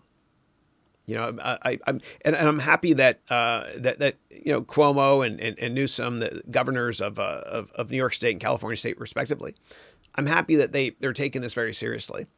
And we're all quarantined from home now. I'm happy that happened. It's a smart thing to do. And some people say Trump should react more quickly, whatever. And I agree too. However, if he talks up a big game about how America's economy is going to roar to the upside after this is done, good for him. Good for him. There's nothing wrong with spreading optimism longer term. Yeah, we're all in this together. But sentiment and consumer sentiment has a lot to do with the stock market. That's why a lot of people will analyze United States consumer sentiment statistics closely, because 2/3 of the U.S. economy is consumer spending, and 1/3 of the world's economy, roughly, is the United States.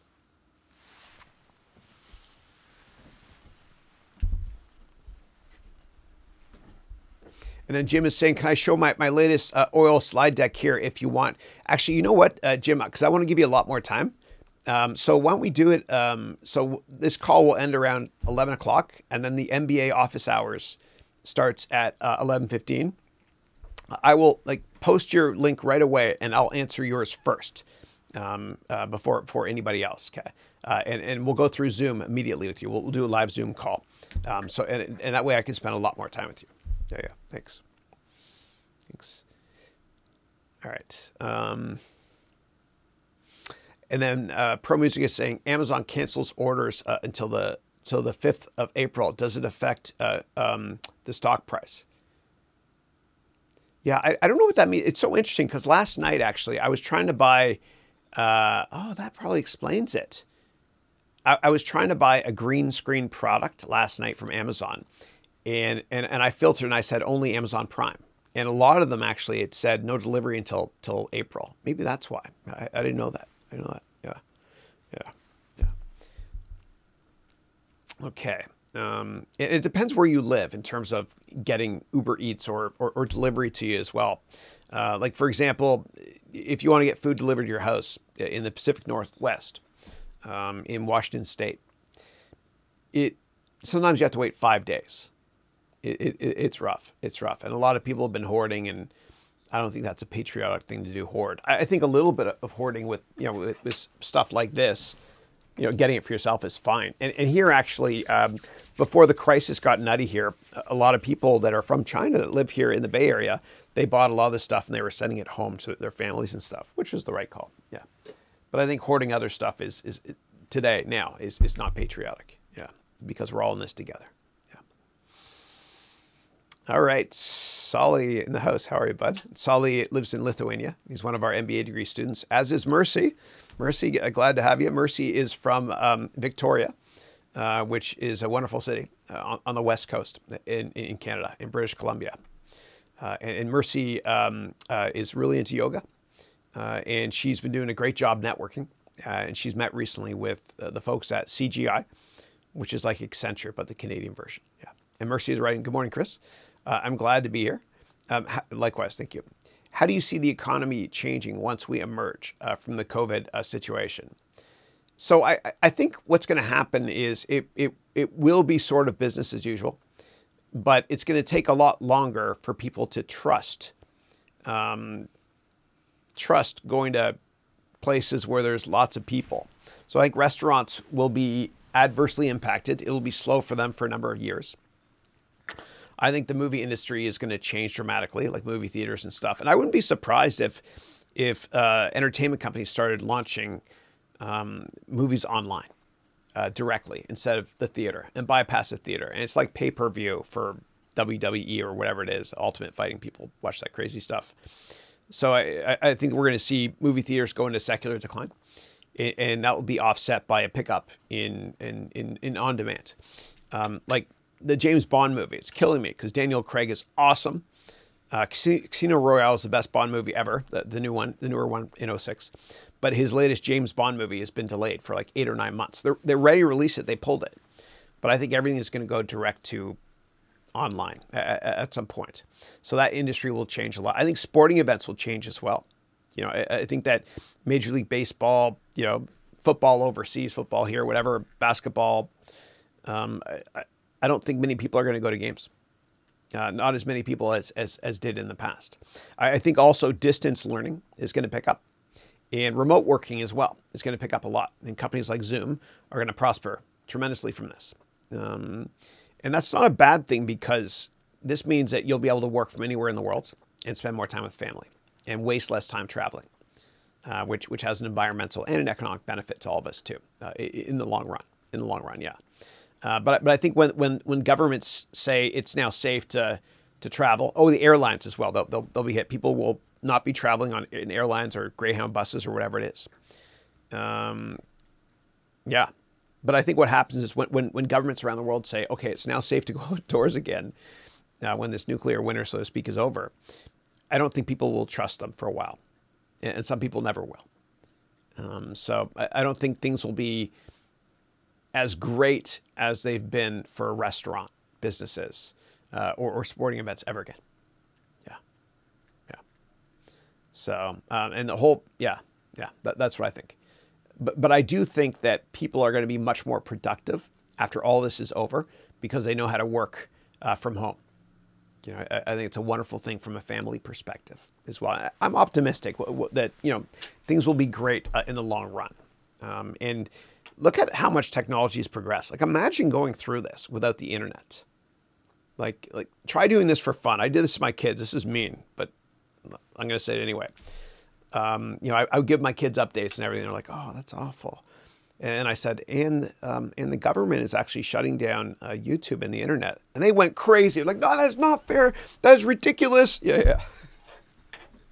I let that go for a couple of minutes and I said, just kidding. Yeah, but it was fun. That's called dad humor. Yeah. But I'm optimistic because like think about all the wonderful technology we have. And think about like your kids' jobs have not been invented yet. Think about that. Your job in 5 years, there's a good chance it has not been invented yet either. So I think you can reinvent yourself so many different ways by leveraging online and distributing your services online. Like don't make physical products because inventory can destroy and all that stuff. But I'm optimistic. I'm optimistic that when we come out of this thing, we're all going to be, you know, much more productive with less and working from home as well. which is not a bad thing. Not a bad thing. Yeah. So anyway, those are my humble thoughts. All right. And Gregory is saying, Chris, Five Guys hamburgers. Dude, I've had that. It's so good. I feel like death after I eat it, but I love it. It's great. It's great. And for those of you not familiar with it, Five Guys is a restaurant chain started here in America by five guys. And it's good. And you can walk in, and while you're waiting for your order, you can eat peanuts and drop the shells. It's just their trademark, whatever, on the floor. I like their fries better than their hamburgers. But it is good. But I do feel like death afterwards. And so whenever I think of eating food like that, I always think to myself, kind of like I think with stocks. Every time I invest in a stock, I'll think risk reward. You know, the risk is here. The reward hopefully is up here, and the risk minus the reward is positive. The same thing when it comes to Five Guys. Every time I want to have a unhealthy food, I think to myself risk reward or pain and pleasure. You know, which and Tony Robbins came up with pain and pleasure, not me. And what that means is this. If you're at Five Guys or you want to go there, you think to yourself, if I eat this hamburger and these fries, I'll feel this much pleasure. But I'll also feel this much pain longer term because I'll gain weight, I'll feel tired, it's not good for you, etc. So boil down everything to pain and pleasure, or risk reward as I call it. Yeah. Benny saying, hi Chris, good morning. Good morning to you as well. And then Kevin is writing, currently doing your MBA in one course. Thank you. Thank you. I appreciate that. Yeah. And we saw a big spike actually in Egypt, where I got 70,000 students in the past couple of weeks. It's been good. I gave away tons of coupons. So almost every single one of those free coupon. Yeah. Because I do worry about Egypt. And my dad's Egyptian. I'm half Egyptian. I worry about Egypt because everybody lives close to each other there because they all live on the Nile. It's the Fertile Crescent, so to speak, or whatever. There's a lot of desert. And I worry about places like that when it comes to COVID-19. And that's one of the many reasons why I made all my courses free for a while there. Yeah. Yeah, yeah. All right.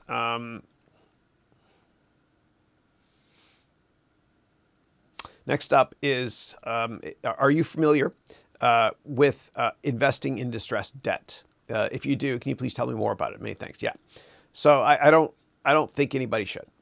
So the way it works for those of you that are new to the bond markets is bonds is like debt.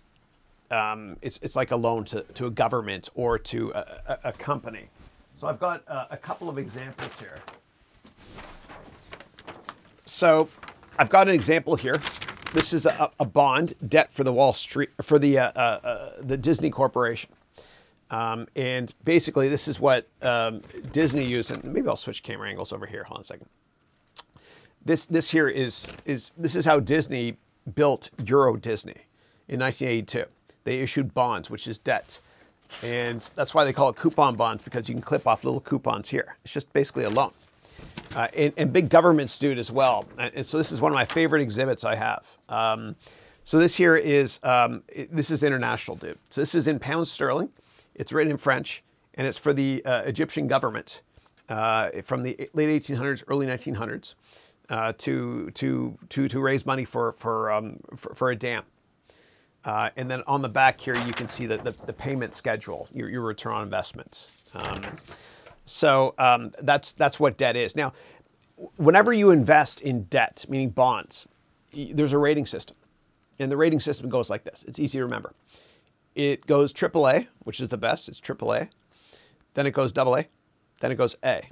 And anything below that, don't invest. Because they used to call it junk bonds, but people now call it high yield. Yeah, just be careful. Be careful. And do your thorough research. I prefer to only invest in AAA based securities. So just be really, really careful. Because even if you invest in government bonds, you can still lose all your money.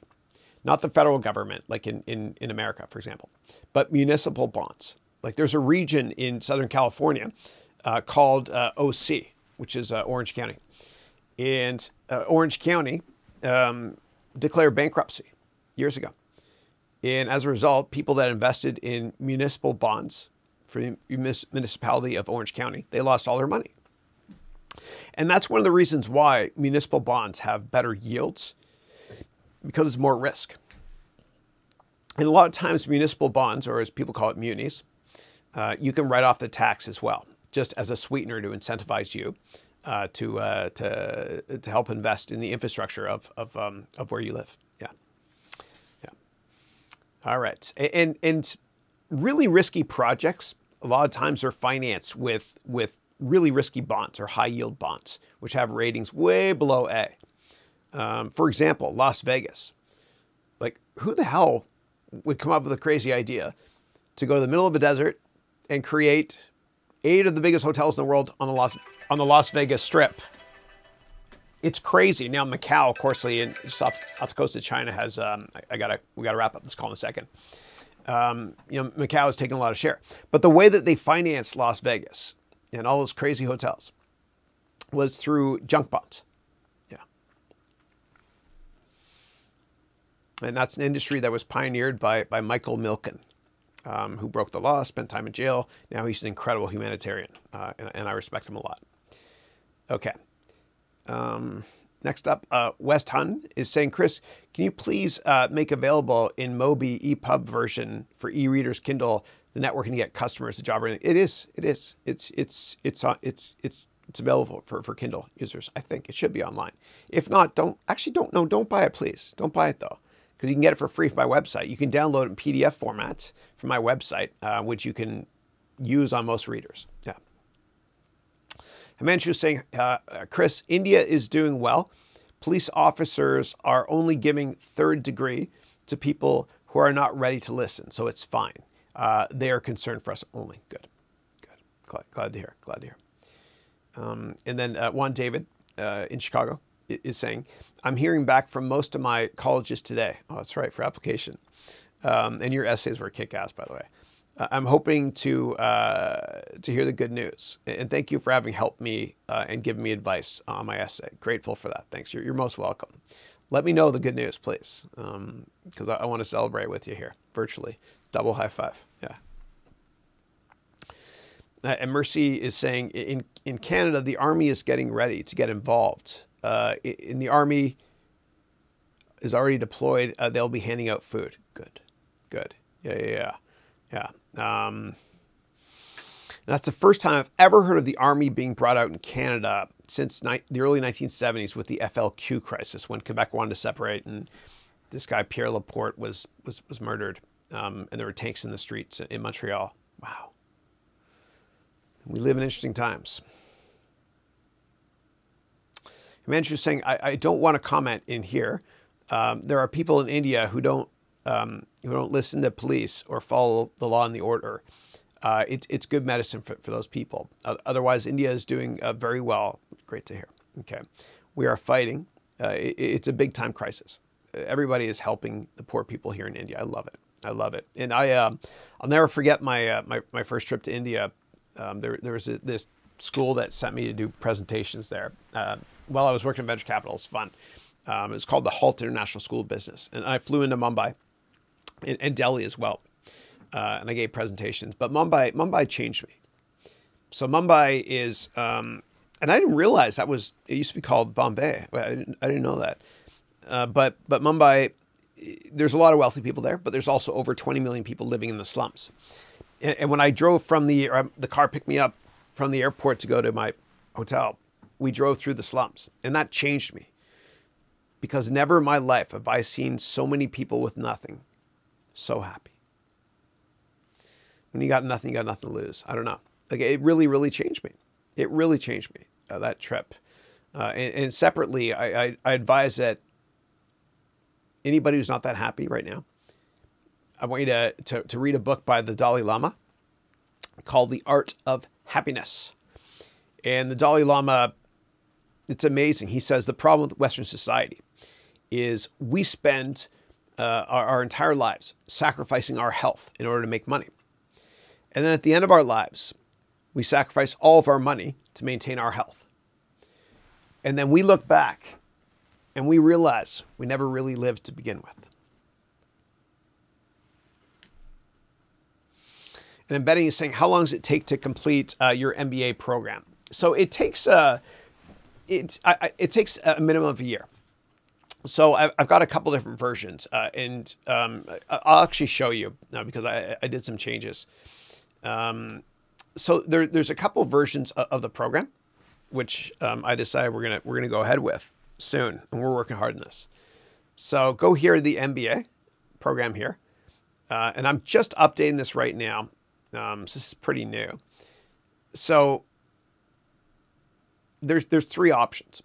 So the first option is this. There's a $499 version. It's called a silver package, and yeah, of course there'll be scholarships. Let me see if we're still recording. Good. And this is an on-demand version. Okay, and you can complete this in less than 1 year. And this is going to start on April 15th of this year. Okay, so check back here for more details as we get closer. We're just doing the planning now. Then there is a $999 gold package. Okay, and that's everything you get here in the silver package, but you can also ask me questions during class. And I spend hours and hours every day answering questions for students.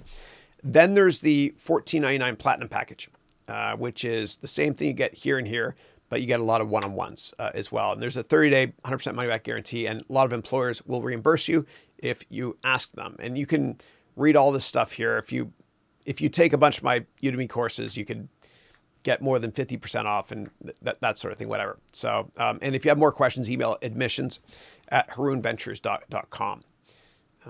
But hopefully that's helpful. And as I have more updates, as I plan this stuff, which is fun, I'll provide with more details. And I want to thoroughly thank, or sincerely thank everybody in my current MBA degree program for taking a chance on me. We had about 160 students, and 2 of them asked for their money back within 30 days. And I was happy to give it to them. Yeah, but they're great. They're great.